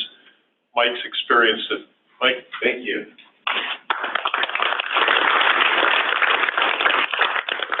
First of all, thank you very much for having me. It's a true and honor to be here. There's so much brain power in this room. I feel like I'm becoming smarter just sitting here. And I really appreciate the opportunity to come and share some of this information with you. Raise your hand if you've ever been in a wildfire before. All right, so nobody really. So that means that nobody has been at work or anything when a wildfire comes through before, right? How many people have been in an emergency operations center before? All right, so some of us have, like, gone through like an actual disaster event, or just like doing exercises? Earthquake? Okay. So moving to California, in Ohio, we have tornadoes, stuff like that, right? But coming out here, it's just like, whoa, there's all sorts of stuff going on. So, as he was talking about, I've been here for about a year and a half at Las Virgenes Municipal Water District. And, I didn't really think that something like this was going to happen. But when I used to drive around, I'm like, wow, there could be a definite fire here. And I want to share with you sort of my perspective as to how this unfolded and some of the things that I learned and what our agency did to kind of just get through it. So, first of all, I'm not sure if, let's see, how do we, this one? Yes. Las Virgenes Municipal Water is a full-service water provider. So if you want drinking water, we got it for you. If you want to flush your toilet, we'll take care of it for you. If you want compost made from biosolids, we'll give that to you for free as well. And we're also expanding our already solar field to about 5 megawatts right now from a 1 megawatt facility. And with some of the upgrades we've made at our wastewater plant, we should be able to power that off the grid, if you will, in the coming couple of years with the expansion of that 5 megawatt facility.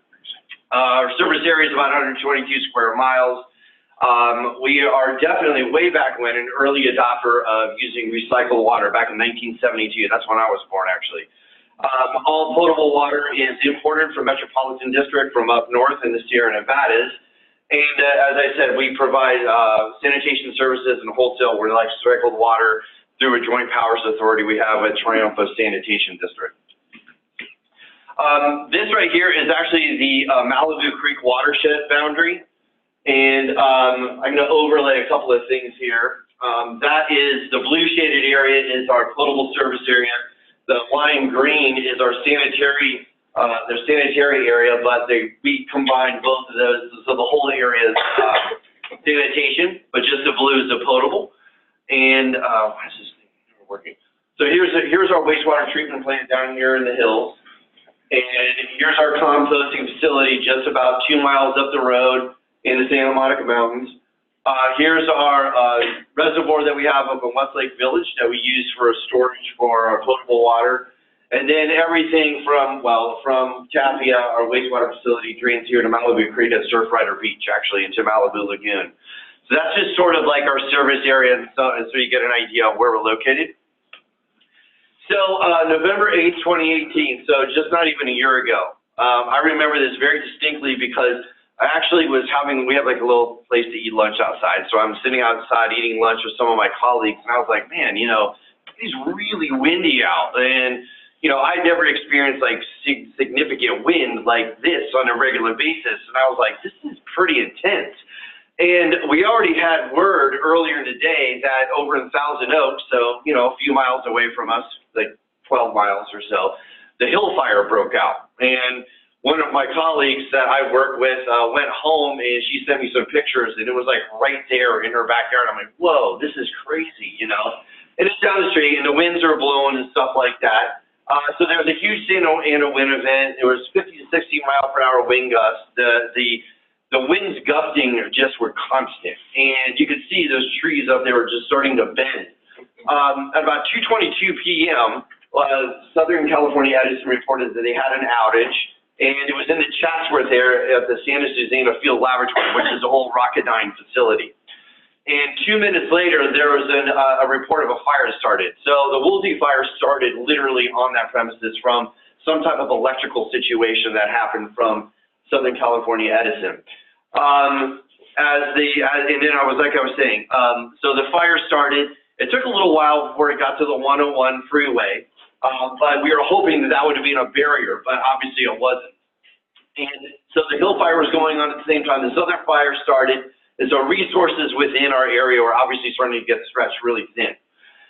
So let's look at, I have a bunch of pictures I'm going to show you. So I don't have a lot of like words and stuff like that. But this is basically, it started on late Thursday and it started growing and growing and growing. And on Friday, it really was getting going. And I was in the we opened the Emergency Operations Center, I believe it was at 4th. Well, actually, it was about 4 p.m.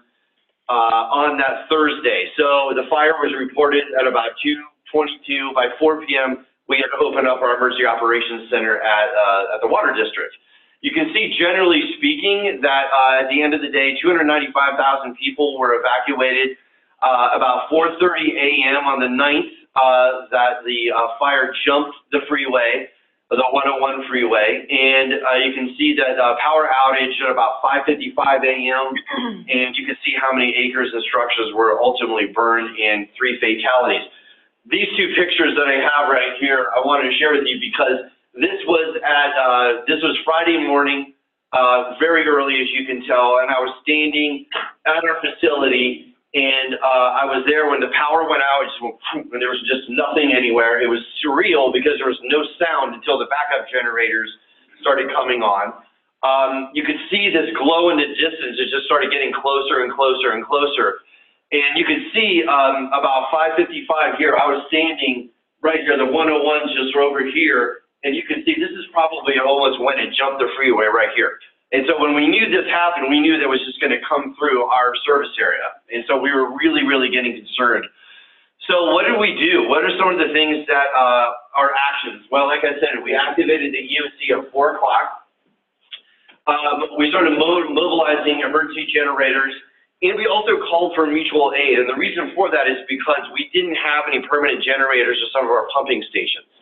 And so one of the primary functions of a water district is to make sure that firefighters have water to do their job.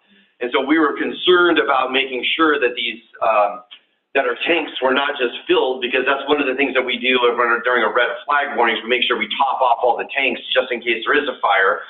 But as this started going and going and going, we started having a lot of issues. The structures burned. We had a lot of, we had one mainline break for sure, then I'll show you a picture of what that is. We also had service connections. When the structure burns, a lot of times there's just water just spilling out of everywhere. So our job is to go in there and actually turn that off to make sure that the pressure in the system is enough for the firefighters to do their job. But we had to call for mutual aid because we needed to get some additional portable generators to some of our remote locations and tank sites. So we ultimately got one from Beverly Hills, and we ultimately got one from the city of Fresno, of all places. They actually came down and delivered that for us really quickly. We received additional flow pressure information from Metropolitan Water District, of course. We developed and implemented emergency response priorities. And that would have been, first is to make sure that you save lives. The second thing is to save structures. And the third thing is to make sure that we do what we can to protect the environment in a disaster situation like this. We did have the issue of boil water notice, but I can talk a little bit about that later. That was crazy. And obviously one of the most important things is to repair main leaks and make sure that we had to send out staff all the time to make sure that these generators were fueled so those tanks would stay filled. So what were we doing in the EOC? One of the things that is kind of interesting is that water personnel is also sort of considered first responders, even though that we're not actually out there doing stuff in danger and harm's way. We do have to go in right after fire comes through, and we were there hours after things came through and shutting off connections and stuff like that. And I have several pictures to show you what that looked like and some of the things that I got to see. But we had to monitor the distribution system through SCADA, and that's basically, does everyone know what that is? It's a system of kind of, yeah, so we all know what that is. We had to communicate with incident command, right? Does everyone know what it is, right? Yeah. We had to communicate with incident command, make sure that we were telling them, we had a liaison in there, telling them what we needed. We monitored social media. That was one of our best uses to communicate with the public, and specifically Twitter, because it's instantaneous. And so we got a lot of information. We could actually share a lot of information. We used Facebook and Nextdoor quite a bit, especially for the boil water notice. Let's see. One of the things that I think was really important that I wanted to share is that, as this event started to unfold, we would have customers that would call in or that we would meet in the field. And our personnel is not trained to be empathetic, but that's one of the things that I think that the staff, well, it's not, because it's just, really what I'm trying to say is that the staff was just natural at being empathetic to people who've lost homes. It's not like they had to be that way. But a lot of people just wanted to have somebody to talk to and listen to. And so a lot of our staff, whether it was sitting in the front office answering a phone or going out in the field and seeing people at their homes who just lost everything, and we were talking with them, and we were listening to them, and we were trying to comfort them. And so that was something that I think is kind of overlooked when it comes to a response, especially from an agency. You don't think that you would need to be doing those things, but we were put in that situation, and we did do that. Obviously, we had PPE as well going out of field because the air is just horrible and toxic. This is basically the burn scar from the Woolsey fire. And again, this is our service area right here. It's close to 2/3 of our land service area are burned. That doesn't mean all the structures, of course, but 2/3 of the land area was burned in our service area. So this picture here is Saturday morning.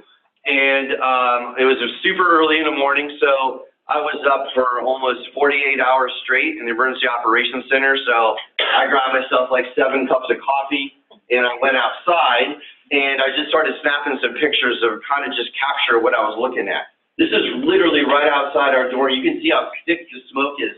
The Las Virgenes Unified School District headquarters is literally right there where that sign is. So it was so thick with smoke that it was just hard to breathe, even with our masks on. But this is just hours after this fire came through.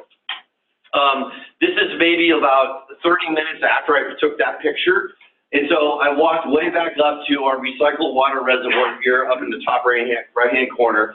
But you can see we actually got lucky and we didn't sustain any damage to our headquarters. The only thing we got was a lot of smoke in there, and it took a long time to get out. But you can still see that way up the top of here, there's still a fire going on back there. This is our reservoir. You can see that all around is just burned up, and then we had LA County Fire coming in and actually getting water from a reservoir to fight the fire. So I was lucky enough to get some of these shots. Here's just a picture of some of our staff in the Emergency Operations Center. It was one of those things where, something goes down and you just all step up to the plate and you make it happen. And so our staff was super motivated. They care. They wanted to make sure that they were doing what they could to help our communities out. So this is just what we did. So we have a composting facility, Rancho Las Virgenes composting facility. This sustained probably a significant amount of damage. You can see that the fire is still going here. We actually have wood chips out here that we would use to create our compost with the biosolids that caught on fire. And we sustained some decent damage, but really it's just really was more of like just sort of on the outside. So we got a little inside from some of the dust because there was vents like this one right here. And so some of the embers would get in there, and that's kind of how we got some of the damage on the inside of the facility. But generally speaking, the firefighters came out here and handled business for us real quick, which was really nice. This is our Westlake filtration plant. Again, all the damage was really on the facade, on the outside, with the exception of here of this little pump area. But even though these pumps were still operable, so it was really just kind of the outside of it. So nothing too much. Again, very lucky that we didn't have more significant damage. So our wastewater plant, one of the great things about Incident Command is hey, one of our major facilities is in danger. So they came in and literally just started dropping fire retardant right around, because the fire was coming right at the facility. And like I said before, their three main focuses: save lives, save structures, and save the environment. And so they considered this something where it would save the environment, because if there was a significant issue at Tapia, they're happening raw sewage spill into Malibu Creek, guess what? It would go right into Santa Monica Bay. So they didn't want to have that happen. They came out quickly, and they took care of this for us. So here's some of the pictures I wanted to show you. Our service area goes up into the Santa Monica Mountains, so kind of in the Santa Monica recreation area. And so this again is later on Saturday. Me and one of my colleagues were out driving around turning off burnout service connections. And obviously I took the opportunity to kind of just, take some pictures to memorialize the experience. But you can see burned out cars, burned out machinery at people's homes, total homes lost. This is Malibu Lake here, but there was a lot of this that you see up in the mountains. This is just a great picture of what the fire does to the environment. I mean, this is just like basically, to me, looks like a moonscape, and with just some smoke still there. And so this is one of the hardest hit areas, Corral Canyon area out in Santa Monica Mountains. Again, one of my colleagues, this is who I was with, going out and turning off the service connection. What you don't see was the houses all around in here are still smoldering, and there's actually water is still billowing out. And so we were doing this again to help make sure that the pressure in the system was still adequate. The other thing is there was a person that was over here on the adjacent property who experienced a huge loss. And so when we were out there, he actually was coming and yelling at us because he didn't want us to turn off his water, but we had to do that. And so that was one of those interfaces that you're not really expecting to have, and you have to be compassionate and understanding about it, right? And so that was some of the things that we experienced going through this. We met a lot of people on our outings throughout this talk with LA County Fire, telling us, hey, this is what's up there, this is what you can expect, there's down power lines, et cetera, et cetera. So that was cool. We obviously did a lot of work in the field. We communicated with each other as best we could. And this bridge collapse here, basically the fire got so hot it melted the steel girders and it severed one of our water mains, which then caused one of our tanks to start losing a lot of water, which then is why we had the issue of boil water notice. And that is the tank that we use at the pumping stations with those two generators we got from those two communities. So that was a huge lifesaver for us. The boil water notice was in effect for probably 5 days straight. It's very difficult to both issue one, but it's also just as difficult to actually take one away. So we experienced both sides of that as well. Saw a lot of this. This is just like a small water main break. So we saw these all over the place. So some of the things that I wanted to share with you that we learned in terms of lessons learned is when there's something that may come your way, it's better just to activate an emergency operations center rather than not do that. and or do what you need to do and get it done if it's going to save lives or structures or the environment. And if somebody gets upset with you, just ask for forgiveness, because it's all what you're supposed to be doing to help out. Again, like I said, we're first responders. I mean, getting to our location when the fire is burning around you and have all the sheriff's department kind of like, relegating who comes and goes, kind of like a gatekeeper, showing them your badge and stuff like that. And they're like, yeah, go ahead. So it's just kind of interesting to think of us as being first responders. We were in the EOC for 12-hour shifts. The first day I was there for almost 24 hours straight. I went home for a few hours, came back and did another 12, 14, 15-hour shift. There's a lot of chaos. Even though that you can get trained up, you're not doing this every day. So when you're in the moment, you're kind of learning as you go. But you can have some training, which helps you prepare mentally for things. But it's totally different when you're just in the midst of it happening. The other thing is, if you think you need help, go ahead and request that mutual aid, because it's better to have it faster than not have it faster. And that's what we did. When we knew that we probably needed it, we called up, and literally, I think it was like at 6 in the morning on Friday morning, they were already working on getting us a couple of generators. So that's how quick that worked for us, which was great. One of the things that we definitely experience is dealing with FEMA. FEMA is very difficult to deal with because they want a paper for absolutely everything. And so it takes a lot of time to get all your ducks in a row. So what that means is that when you're in that response mode, you still have to fill out all that paperwork that you're like, I don't want to do this. I got other things more important to do. But this is going to be important to do for the after effect, especially if you're going to get reimbursement money from FEMA and get insurance reimbursements and stuff like that. And then one of the other things is we got to test the emergency generators when under a specific loads, because a lot of times we don't get to do that. There's a lot of air quality regulations associated with testing generators and just actually running them. But one of the things that we need to do is make sure that it can handle different capacities. So that's another lesson that we learned as well. You always need to have somebody in incident command as a liaison, find out who that could be. Issue timely public notices and updates with no delays using all types of communication platforms. The emergency response is a sprint, but recovery is a marathon. We're still dealing with FEMA stuff. Our composting facility is still not operating, and it's almost a year ago. Social media is definitely an essential tool to communicate during a disaster, for sure. Like I said, Twitter is probably the main one that I used, and it seemed to work very well. And then the other thing is getting a mass notification system for your place of employment, so you can both directly contact your customers, but also your staff if needed in a disaster. And then there's always going to be an increased risk of power outages, especially after a disaster. And I think that we can all attest to that because now we're actually doing it before there could be a disaster, right? So, these things are becoming more and more complicated. And it's kind of like, I think that one of the things that I wanted to kind of briefly just go over, and I think this makes sense to everybody in this room, is that in this point in time, energy and water are inextricably linked together. 20% of all the energy used in the state of California is simply just to move water. But then again, water also helps create electricity. So we're linked together. So when we move forward with trying to combat not just climate change, but also these natural disasters, we got to think about how these are linked together a little bit more clearly so we can make better choices and decisions. Investment in emergency backup power is a critical component as a lessons learned for us. We just purchased some new generators here, so we would not need to use a mutual aid agreement unless it was even worse than what we experienced.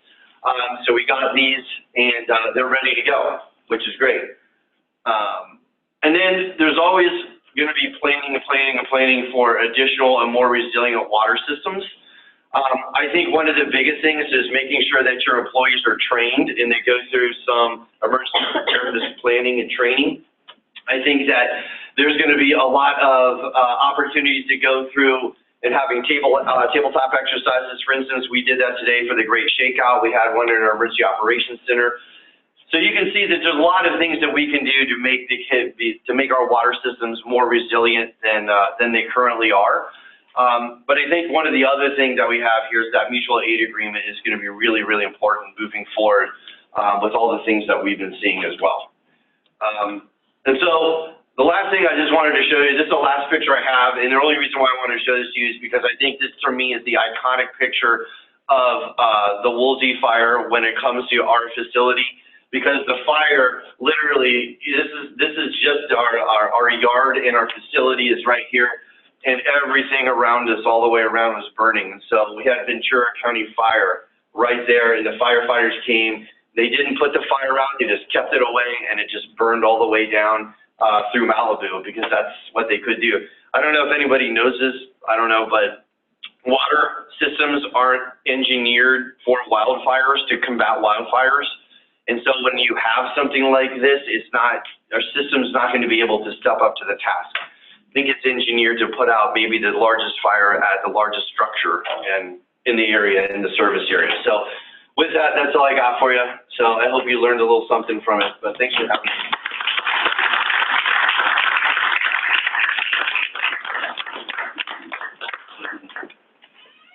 That was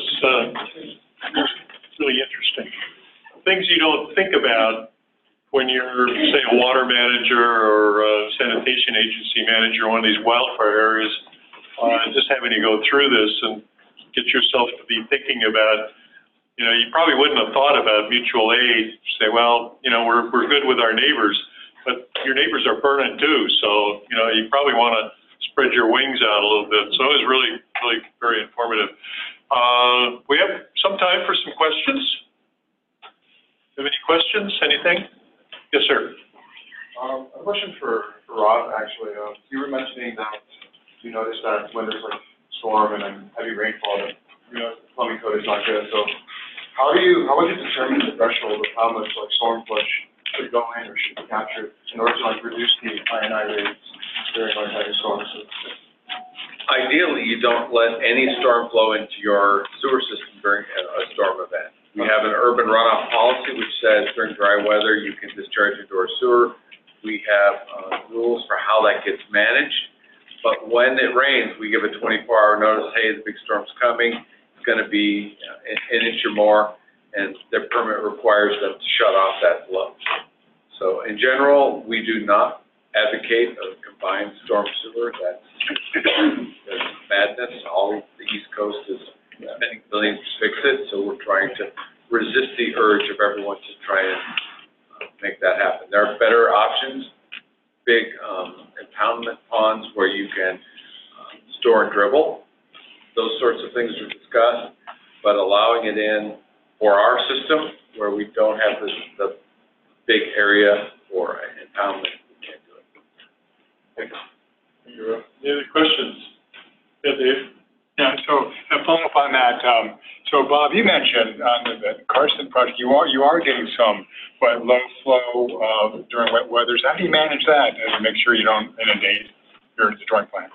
Well, yeah, we will once that project's completed. So we have level monitoring in the inlet sewer. So basically, if the sewer is below a 75% basically capacity, it'll allow flow in. Once it reaches that, it'll shut off. And they do have storage tanks there so they can store up to a certain point.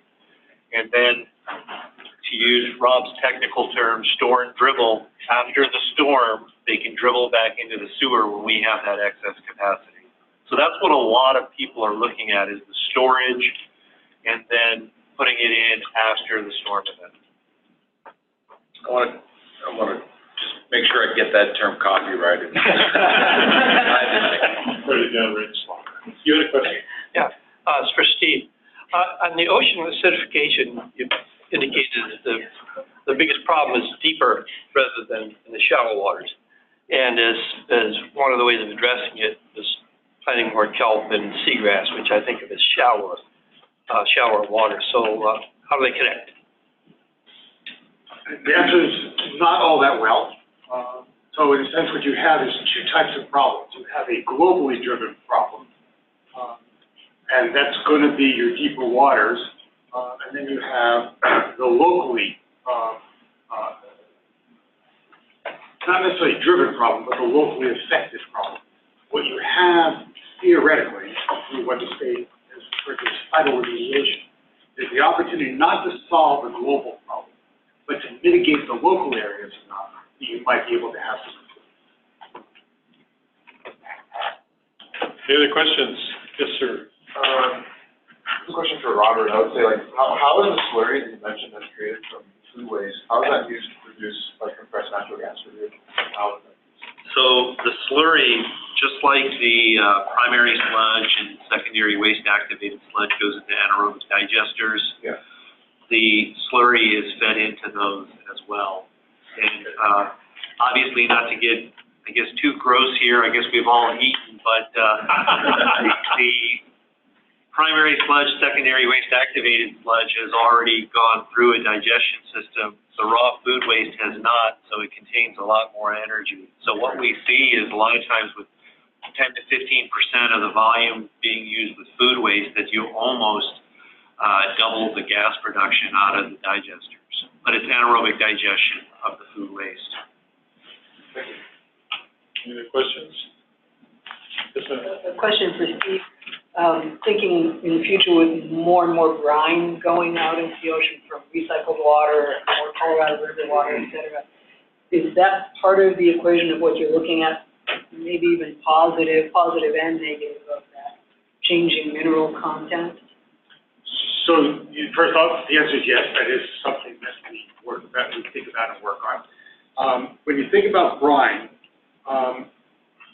in essence, as you're talking about reuse, and you put out brine, it's not like you're putting out more contaminants into the ocean than you put out before. You're probably putting out less because the brine isn't capturing everything. Some of it goes to these other places. So the total volume which you put out, what happens is the concentration goes up. Now, with good diffusers, maybe you resolve that. I think the issue that's the most interesting challenge, though, is the diffusers that are built at present are built around the concept of you're putting out water that's lighter than the seawater, and it goes up, and hits the thermocline, and it spreads out. With brine, you may have a circumstance where it doesn't go up or doesn't go up as fast, or alternatively, might even go down. So some of the work that we're doing, in fact, quite specifically some work we're doing for Orange County Sanitation District, is taking some of those physical models that we did, we're building, and building them at an even higher intensity. I told you that we had these cells that are 300 meters. And for theirs, it's actually down to around 10 meters by 10 meter cells, so that we can mimic what happens if you put denser water in and different levels of denser water in to see where that water goes. And so I think the danger is probably not that the environment as a whole gets worse, but are you concentrating, a lot of the stuff that starts to fall out in the sediment gets concentrated in an area, then you have a potential to an Sure. This question for Mike. So at the end of your presentation, you mentioned that you don't believe that water districts are well equipped to combat wildfires. Do you think there would ever be a time when they would be well equipped to combat wildfires? Well, what the point I was making is that the system, the infrastructure itself isn't designed to combat wildfires, right? And I think that if they were going to design something like that, I don't think it would be, I think they're so cost prohibitive that it wouldn't make sense. So I don't know in that respect if that would ever happen. I do think that there obviously are things that any agency can do to make sure that they're definitely better prepared to handle something like that. But that's the point I was trying to make. Other questions? Blake, I had a question for you. You experienced these leaks. Was that as a result of some of the water hammer that was created as a result of fire? Absolutely, fires, yeah. Opening up fire hydrants fast and closing them even faster? Yeah, without a doubt. There was a lot. I mean, when you have, an aging infrastructure, you're going to find spots where they may be slightly, weak in different areas. And when you change the pressure so dramatically, so many times, that's when you're going to have blowouts like that. So we saw several of those where we had to go back in and do those repairs, quite often, actually, even after work for a while. So yeah, I mean, that's a major problem. Yep. Really interesting. Any other questions or anything? Yes, ma'am. I have a question for Tracy. You're talking about the spreading of the water and eventually maybe might possibly be injecting the water at groundwater level. And I'm curious of what's the limitation to that? There must be a threshold of like, keeping a balance in the environment. And also, would that eventually be a way to recharge the aquifer using that recycled water? That's exactly what it's doing. So if we're doing the spreading, it is recharging the Yeah. groundwater aquifer. You can either do it by surface spreading, or you can do it by injection, like deep well injection directly into the soil aquifer. Betosone, I think is what they call it. So regulations, I'm not real good on this, but the regulations as far as obtaining the permit set certain standards that only allow you to put like X% of recycled water blended with the surface water. So if it's stormwater spreading, and you're adding recycled water to a stormwater spreading basin, you can only put 10%, I'm not sure of the number, of that as recycled water. Any other questions? Yes, you go. Just a general question, I think. How can sanitation districts ensure that the groundwater basins are capped up as much as possible during drought? What's the procedure that usually goes through with that? Well, really, sanitation districts don't actually manage the groundwater basins. There are water replenishment districts or water masters that actually manage that water. And those are the ones that, our agencies will clean the water. There's Department of Water and Power, and Metropolitan will work with those agencies on maximizing deliveries to them. So that would be the goal in trying to manage the system too. They get more people as they put more water in. They also want more people to utilize that local supply as well. But it's the water masters, water replenishment districts. Anything else? Any other questions? I think we give a big hand to our